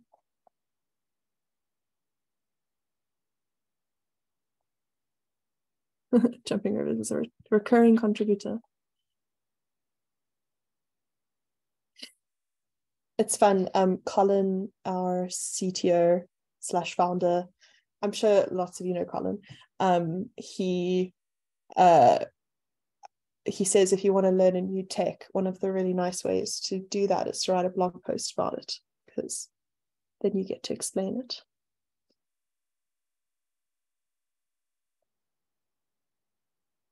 Or give a talk on it. Yeah.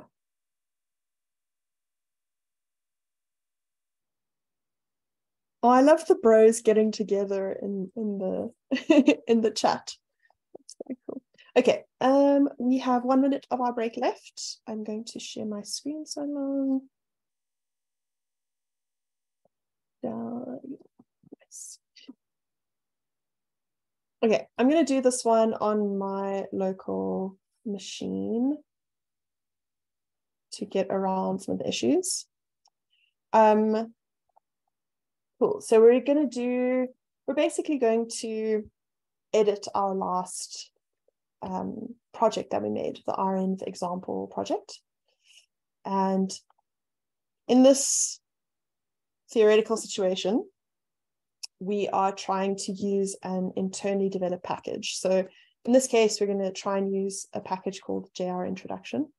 And this might totally bomb out. Let me just do something in the background here quickly while I still have a minute.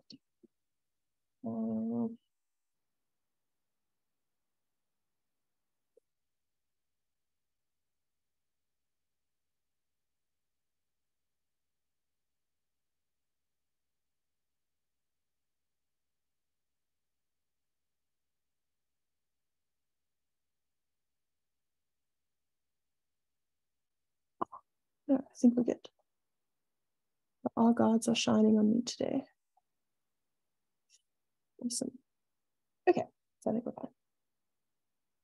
And let's monitor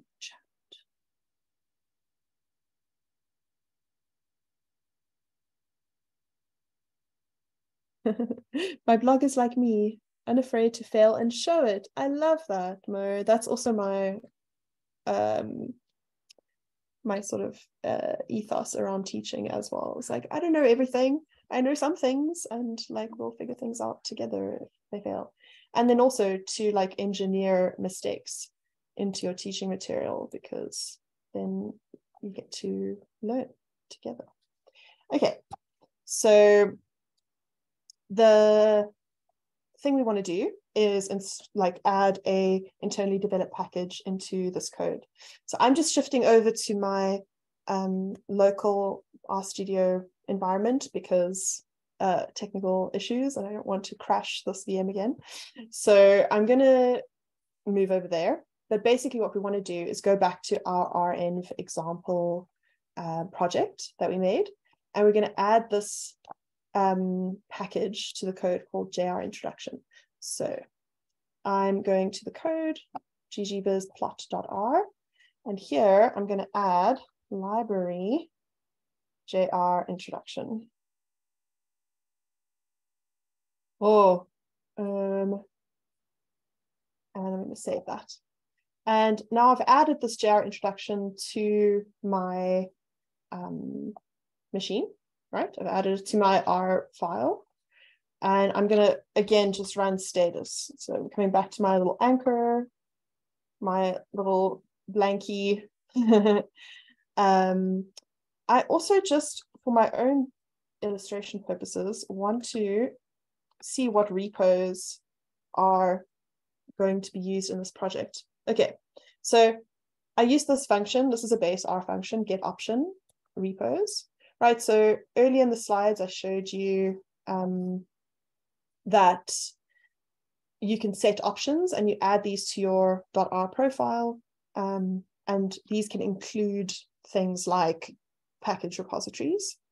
So I wanted to just see what is actually available on this machine. And if I look here, I've got Jammy and I've got JR training. And if I look at the renv.lock file, that's what I've got in the actual renv.lock. And this renv.lock, I snapshot at the end of demo 2, right? So the demo 2 ended off with us snapshotting this and recreating this renv.lock. And here I can see I've got Jammy and JR training listed, right? So I'm going to try now to install my package from Jumping Rivers, so JR Introduction. And you can try and install this as well.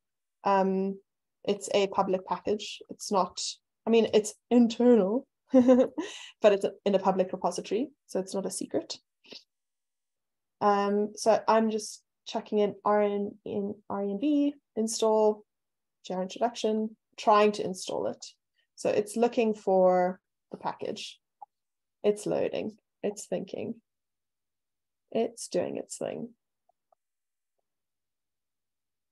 It's taking forever. And I'm not even on the internet right now. Maybe the issue is my internet, actually, which is entirely possible.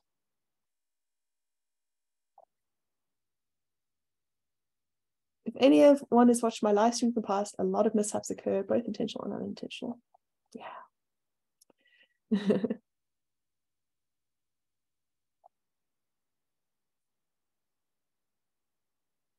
Oh, of course, this is taking forever. I'm crying inside.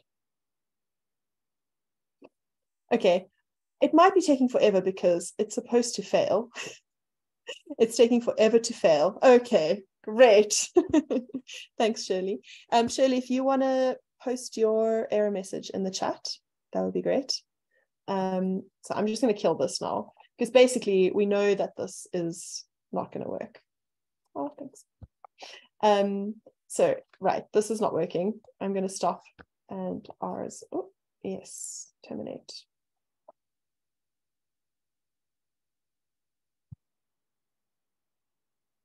I'm going to now update this training repository. This is our old training repository. We've now updated this training repository to something else. And so this is not supposed to work. When you're updating a lock file, you don't want to just willy-nilly update these repositories like I mentioned earlier. This is the job of somebody who is administrating your renv setup, like Eric alluded to earlier.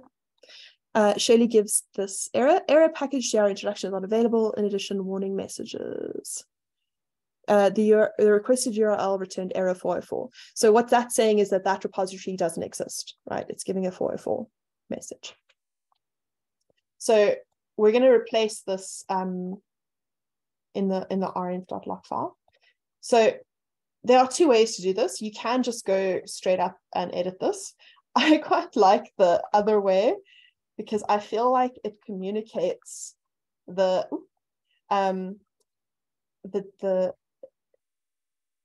brevity, like the importance of what you're doing, and that's using the renv.modify function. Yes, and as Eric says, do not update this lock file in the editor manually. Like if you can, like just rather rely on renv to like automatically do this. Like the only times, this is like the danger zone, right? This should be like in the red. The only time you really want to do this is like when an old repository doesn't exist anymore and you need something new. Like it's not something that you want to do every day. You don't want to go and manually, for example, change the version numbers of your packages, unless you really desperately need to do that. But I don't see why you would. Right, so I'm going to just grab the new package repository. So this is the new one over here in the comment. So I'm going to copy that in and pop it into my URL over here. Right, I'm just replacing that. I'm running save. Okay, when you change a repository link, when you change any, when you edit an Rprofile, you need to restart R, because R doesn't know that you've now gone and like changed the game. It doesn't know that you've shifted the ground underneath it. You need to restart R so that it reloads that renv.lock and Rprofile, so that those changes can actually take effect. So I'm going to just go ahead and restart R. So you do this, in case you don't know, session, restart R, and that restarts your R session. Okay, so it tells us the project is currently out of sync. Renv status for more details. Renv status. Right, I think it's just going to complain about JR introduction. Yeah, it's telling us that JR introduction is not installed. So now we can go ahead and install it. So renv install. Oopsie. JR introduction. And this should work now because we've updated the repo. But I'm not holding my breath because technology is not cooperating with me today. Once you've updated your repo, you can go ahead and try this command and let me know in the chat if it works. Cool. I have no idea why this is not working. Okay, so yeah, you can restart R, install the package as normal, and then notice where it installs from. So it's installing from this new repository. It should. If it's going to install at all, who knows at this point. Can't you specify the repo in the renv install command? That's a very good question. Alan, can you check the arguments of renv install just by using the little help function in R and see if there's an argument. Session restart R is a good idea after installing packages. Yeah. Okay, so let's jump back in. So I had an exercise for you to do this on your own, but I think with time constraints, I'm going to just press on. But it's basically the same thing. You're just going to update the CRAN link to real CRAN and not the CRAN mirror that's on Package Manager. Yeah, so let's press on to the slides. Okay, so what we learned through doing this is that our packages come from multiple sources and not just CRAN. Site-wide settings dictate where packages will be installed from, and these options can also be set on the project level and the user level. The lock file can be edited, but proceed with caution. And snapshot only captures the packages and the dependencies that are used in the project files. So if you install a package and don't use it, it has no effect on your lock file. And that lock file doesn't automatically change the repositories. So I have different repositories set on my local machine. It's not grabbing those. It's using what's in the lock file to install the packages. So the repositories that I have set on my machine in my Rprofile, that's my sort of global level Rprofile, would have enabled me to download the package. Whereas because it's an isolated environment within renv, it's not taking cues from my Rprofile, it's using what's in that lock file. But if you create a new project, it grabs those repositories from your Rprofile.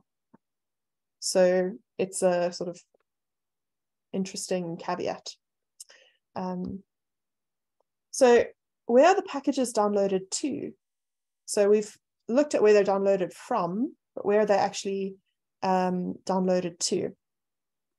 So normally to your own ROS version folder. So on my computer, this would be home R, this like Linux new library, and then R version 4.2, and then it would have all of my R packages actually now living in that folder on my computer. But with renv, does anybody want to guess where these packages are downloaded to? You can drop in the chat. Okay, no one's feeling bold. Oh, okay, people are having their own chat in the background. So the packages aren't actually downloaded to your project level library. I showed you that folder, renv/library, and there's your packages. They're not actually downloaded to there. They're downloaded to a cache. And this cache is in a hidden folder, so denoted by the little dot. So it's in the cache. And then in renv, and then a repository with all of the packages. And the packages that you actually see in your project are what are called symlinks to this cached repository. So the reason for this is basically speed. So when I download a package for one project, it saves that package and its version in this cache. And if another project needs that same package, it pulls from the cached version. So from this common pool that sits between the two projects. So it doesn't go and ping Package Manager or ping the Drat repo and grab the package again. It does it once, and then it saves it in this cache. And then the project downloads the package from the cache. So it's pretty magical. It makes installing packages a lot faster. So the next thing I want to do is clean up our project. I just wanted to explain a little bit of the background magic. I don't know why you are not working. I'm going to try install .packages for good measure and see if that works. Did anybody manage to install the package?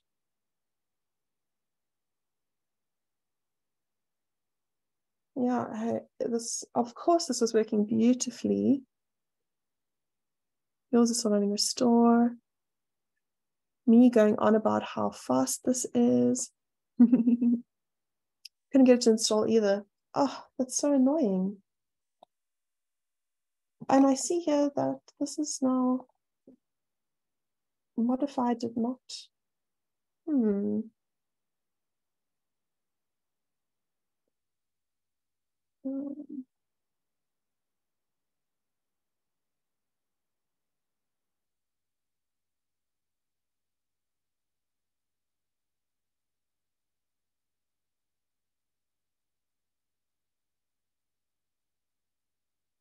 Let me try again. Have I activated RV here? Oh, I don't think I had it activated. Let's see if that works now.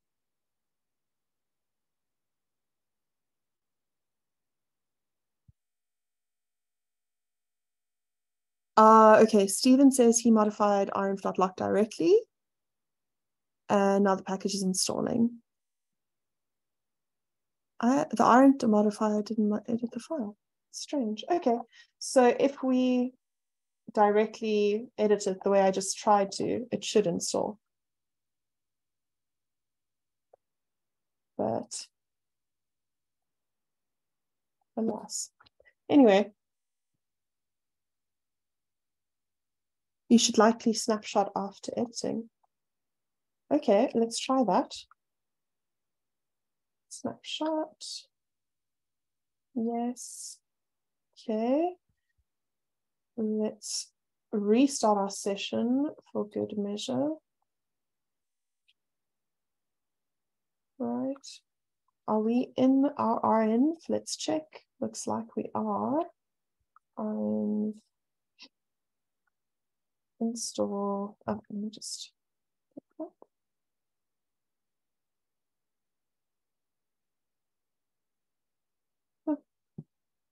So I take it back.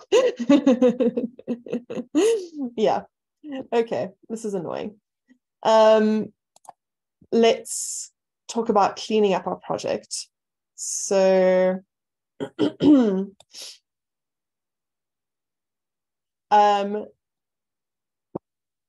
yeah, okay, let's clean up our own example. Let's see if this will actually work in this.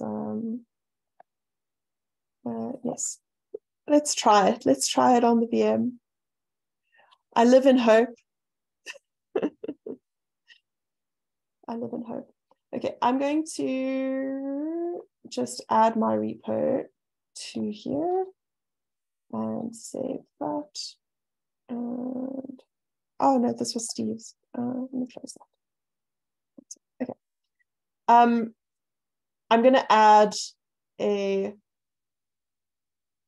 .r script here. Oh, I can do it here. Okay, so I've got my oh, this is so annoying. Right, because I didn't manage to get this to restore at all. Let's see. Maybe since other people are not on the VM, it'll work. Oh, I think I made a mistake.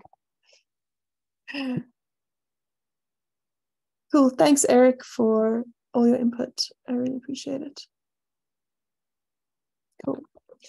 Yeah, I'm just going to back away slowly from this. What I want to say is that we can use a function called clean. So if I have installed any packages here, so I'm going to install something that I know that I'm not going to need. So I'm going to install the parsnip package. So I know that I don't need parsnip in this project, right? Oh, I'm having issues with installing packages at all. That's so random. I'm going to try and install the, I'm going to try and install from CRAN rather. Maybe it's this.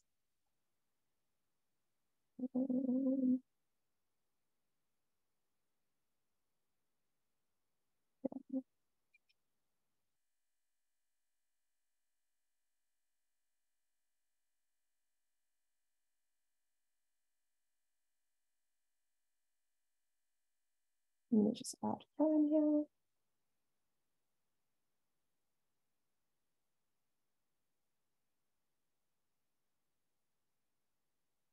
I need to restart my session.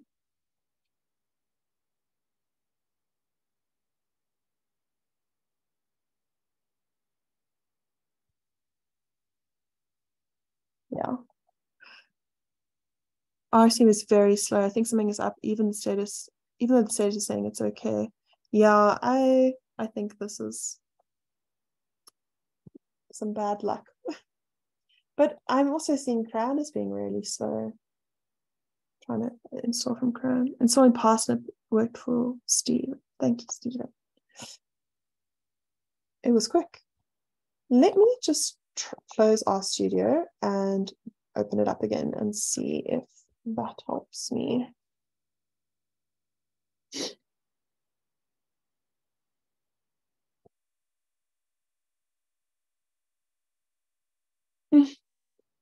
Yeah.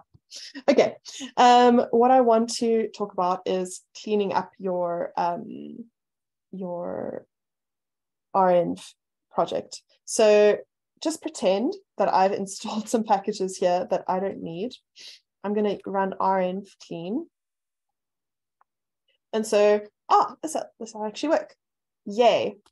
So I've got these packages installed, added to my my file, right? I'm just going to add GG. I'm just going to keep ggviz.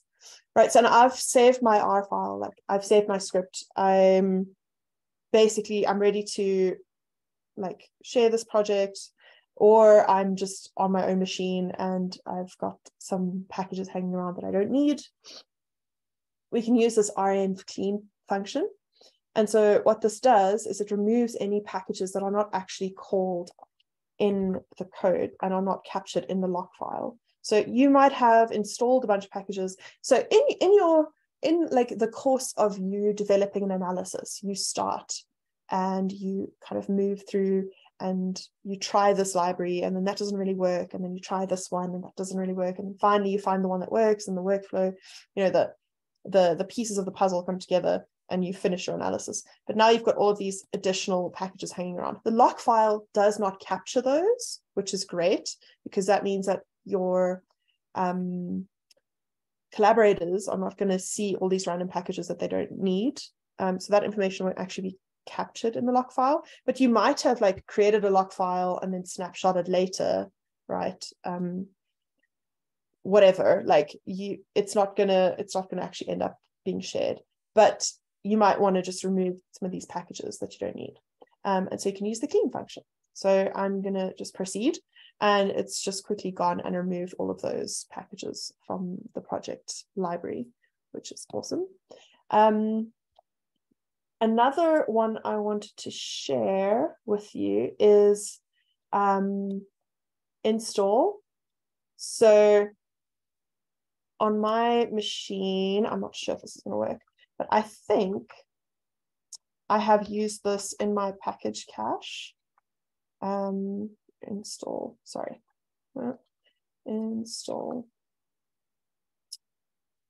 use this as a really nice package, which enables you to easily edit some of these files associated with projects. So there's a function called use this edit renviron, and it edits your renviron file, your Rprofile. But clearly I don't have it installed already in my package cache, which is annoying. Let's try it here, actually, because apparently I like to live dangerously. No, it won't be on this machine. Okay. Anyway, you can quickly and easily download packages if they're already in your cache. I just wanted to illustrate that. Another one I wanted to show was purge. So it's a pretty gross sounding function, but if you have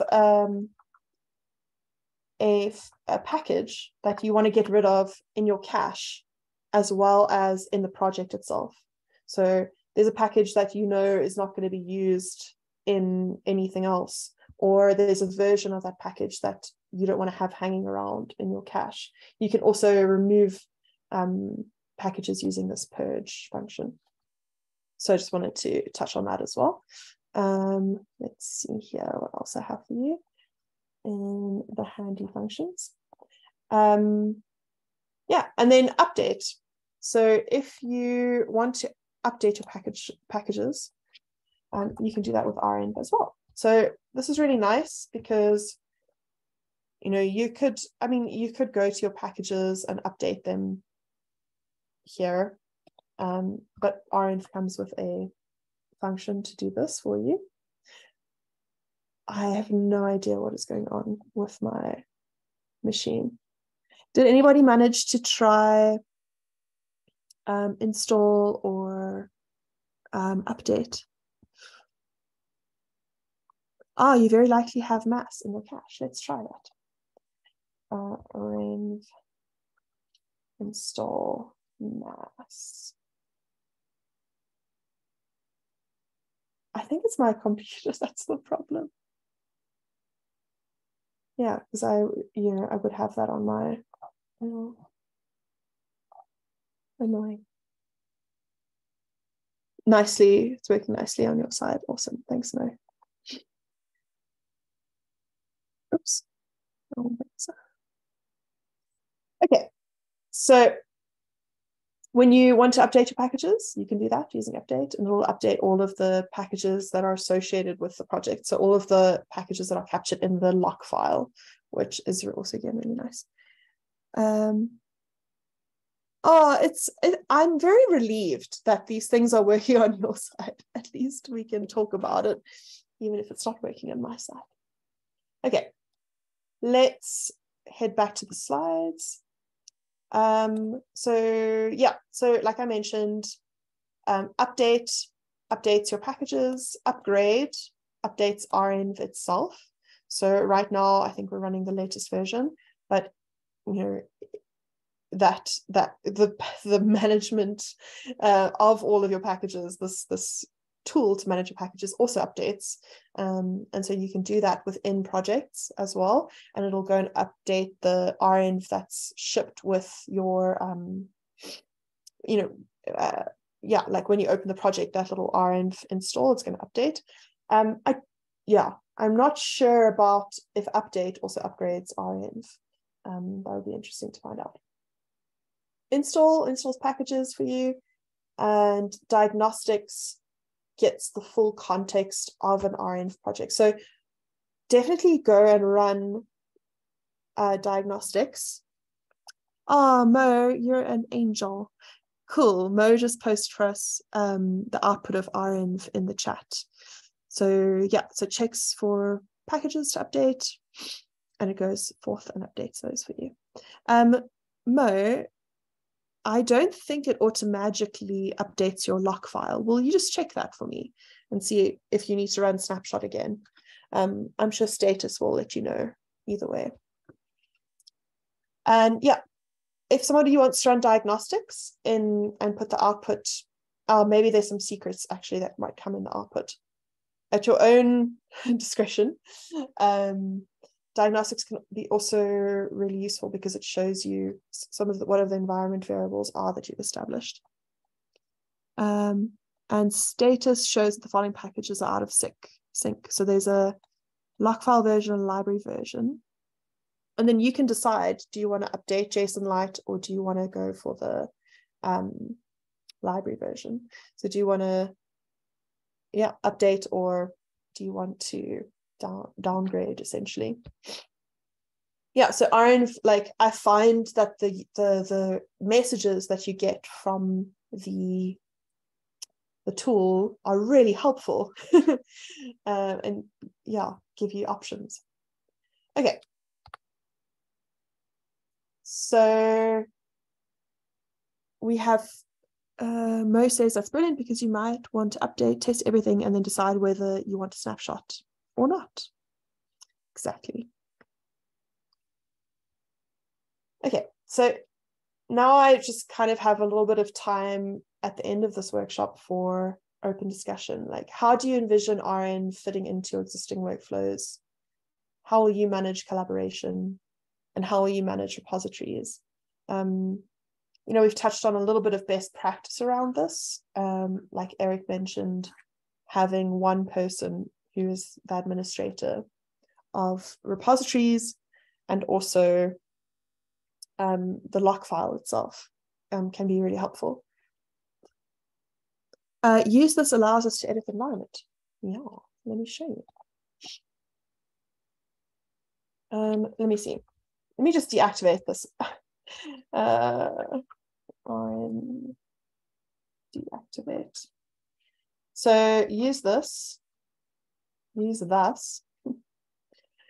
There are many functions within use this that I have not actually explored. For the most part, I use it for edit Rnviron. Oh, it's gonna, okay, I'm not going to use this on my local machine because you'll see all my secrets. My secrets will be splashed across the internet. Okay, but I think my Rprofile, let me do this off of the screen share. My Rprofile should be safe. I think I removed any incriminating things from my Rprofile. So my Rprofile is where I've set which repo I want my packages to come from. So this by default will be coming from package manager. My packages will be coming from package manager by default, and the Jammy Linux install. But yeah, edit Rnviron is also great. So for example, I use GitLab. GitLab is the tool that we use to manage our code repositories. And so I've got an access token for GitLab stored in my environment file, my Rnviron file. And that's what I'm able to use to access some of the data on GitLab, for example. Also like API tokens. So the Clockify API, we have some packages internally that enable us to look at time tracking data. And so that basically my machine is connecting to the Clockify website, simply put, and pulling that data in. But because that data is confidential, you need a password to do that. So yeah, rate editing your Rnviron is useful for that. My question may have been lost in the past. In the package, will rn install use this update the description file? I don't think so. You'll need use this, use package for that, but it'll not install the package. You don't want sue rent to sue RMB in a package development project. Yeah.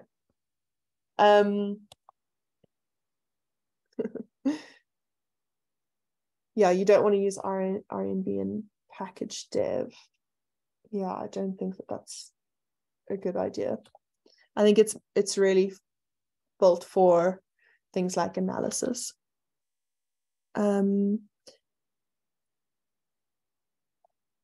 Yeah. Okay. So my question is, how do you can you immediately see the value of RN for your own workflows? It's unfortunate that my demos didn't work, but I'm hoping that some of you who ran the code were able to see the benefit. I know Mo was. Yeah. Has anyone used RM in standalone R scripts rather than projects? I know that's a bit weird, but sometimes people have quick and dirty scripts to run essentially only once, and then they realize later that they need to run it again. Alan, that is literally why projects exist. As far as I know, I'm pretty sure projects and RNs go together. I don't think you can separate the two, but I stand to be corrected on that. You want dev tools and use this for package dev, where every package your package needs is in the description and ID not locked to a version, and is not locked to a version, I'm assuming. Yeah, nice.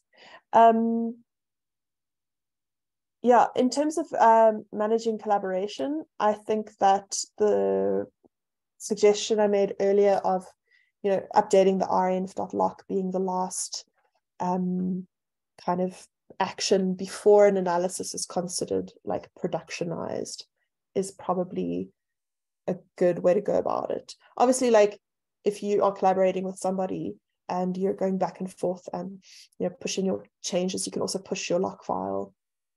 But as a sort of routine last step, I think it would be a good thing. I definitely see the use of renv, but will struggle teaching it to users because of the use of it is so different than what people are used to. That's so true. I think also if you're not in industry, getting people to use Git is already quite a stretch. Martine says, you typed renv, well done, Mo. 2.5 hours in and Mo's got it. That's great. Yeah, I think that's definitely I think there's a learning curve for sure. Yeah, but I think maybe organizationally having somebody be a champion for a new tech that's all the other people can refer to. I find that having a person who makes a new piece of technology like approachable and workable is helpful for that. When I've tried teaching it to the lab, albeit badly, since I didn't really get a lot of the things myself, will be better now. Like they're mystified about this concept of running something outside the script. Yeah. I'm glad that it's more less opaque for you now, Mo. That's very helpful. Thank you for that. Okay, and then managing repositories. I think repository management is a whole demon on its own thing. So like having a package manager is just really helpful for restricting, I guess, what users are and aren't able to install on their machines. It's basically built for that. I think if you don't need a lockdown environment, it's a lot simpler, really.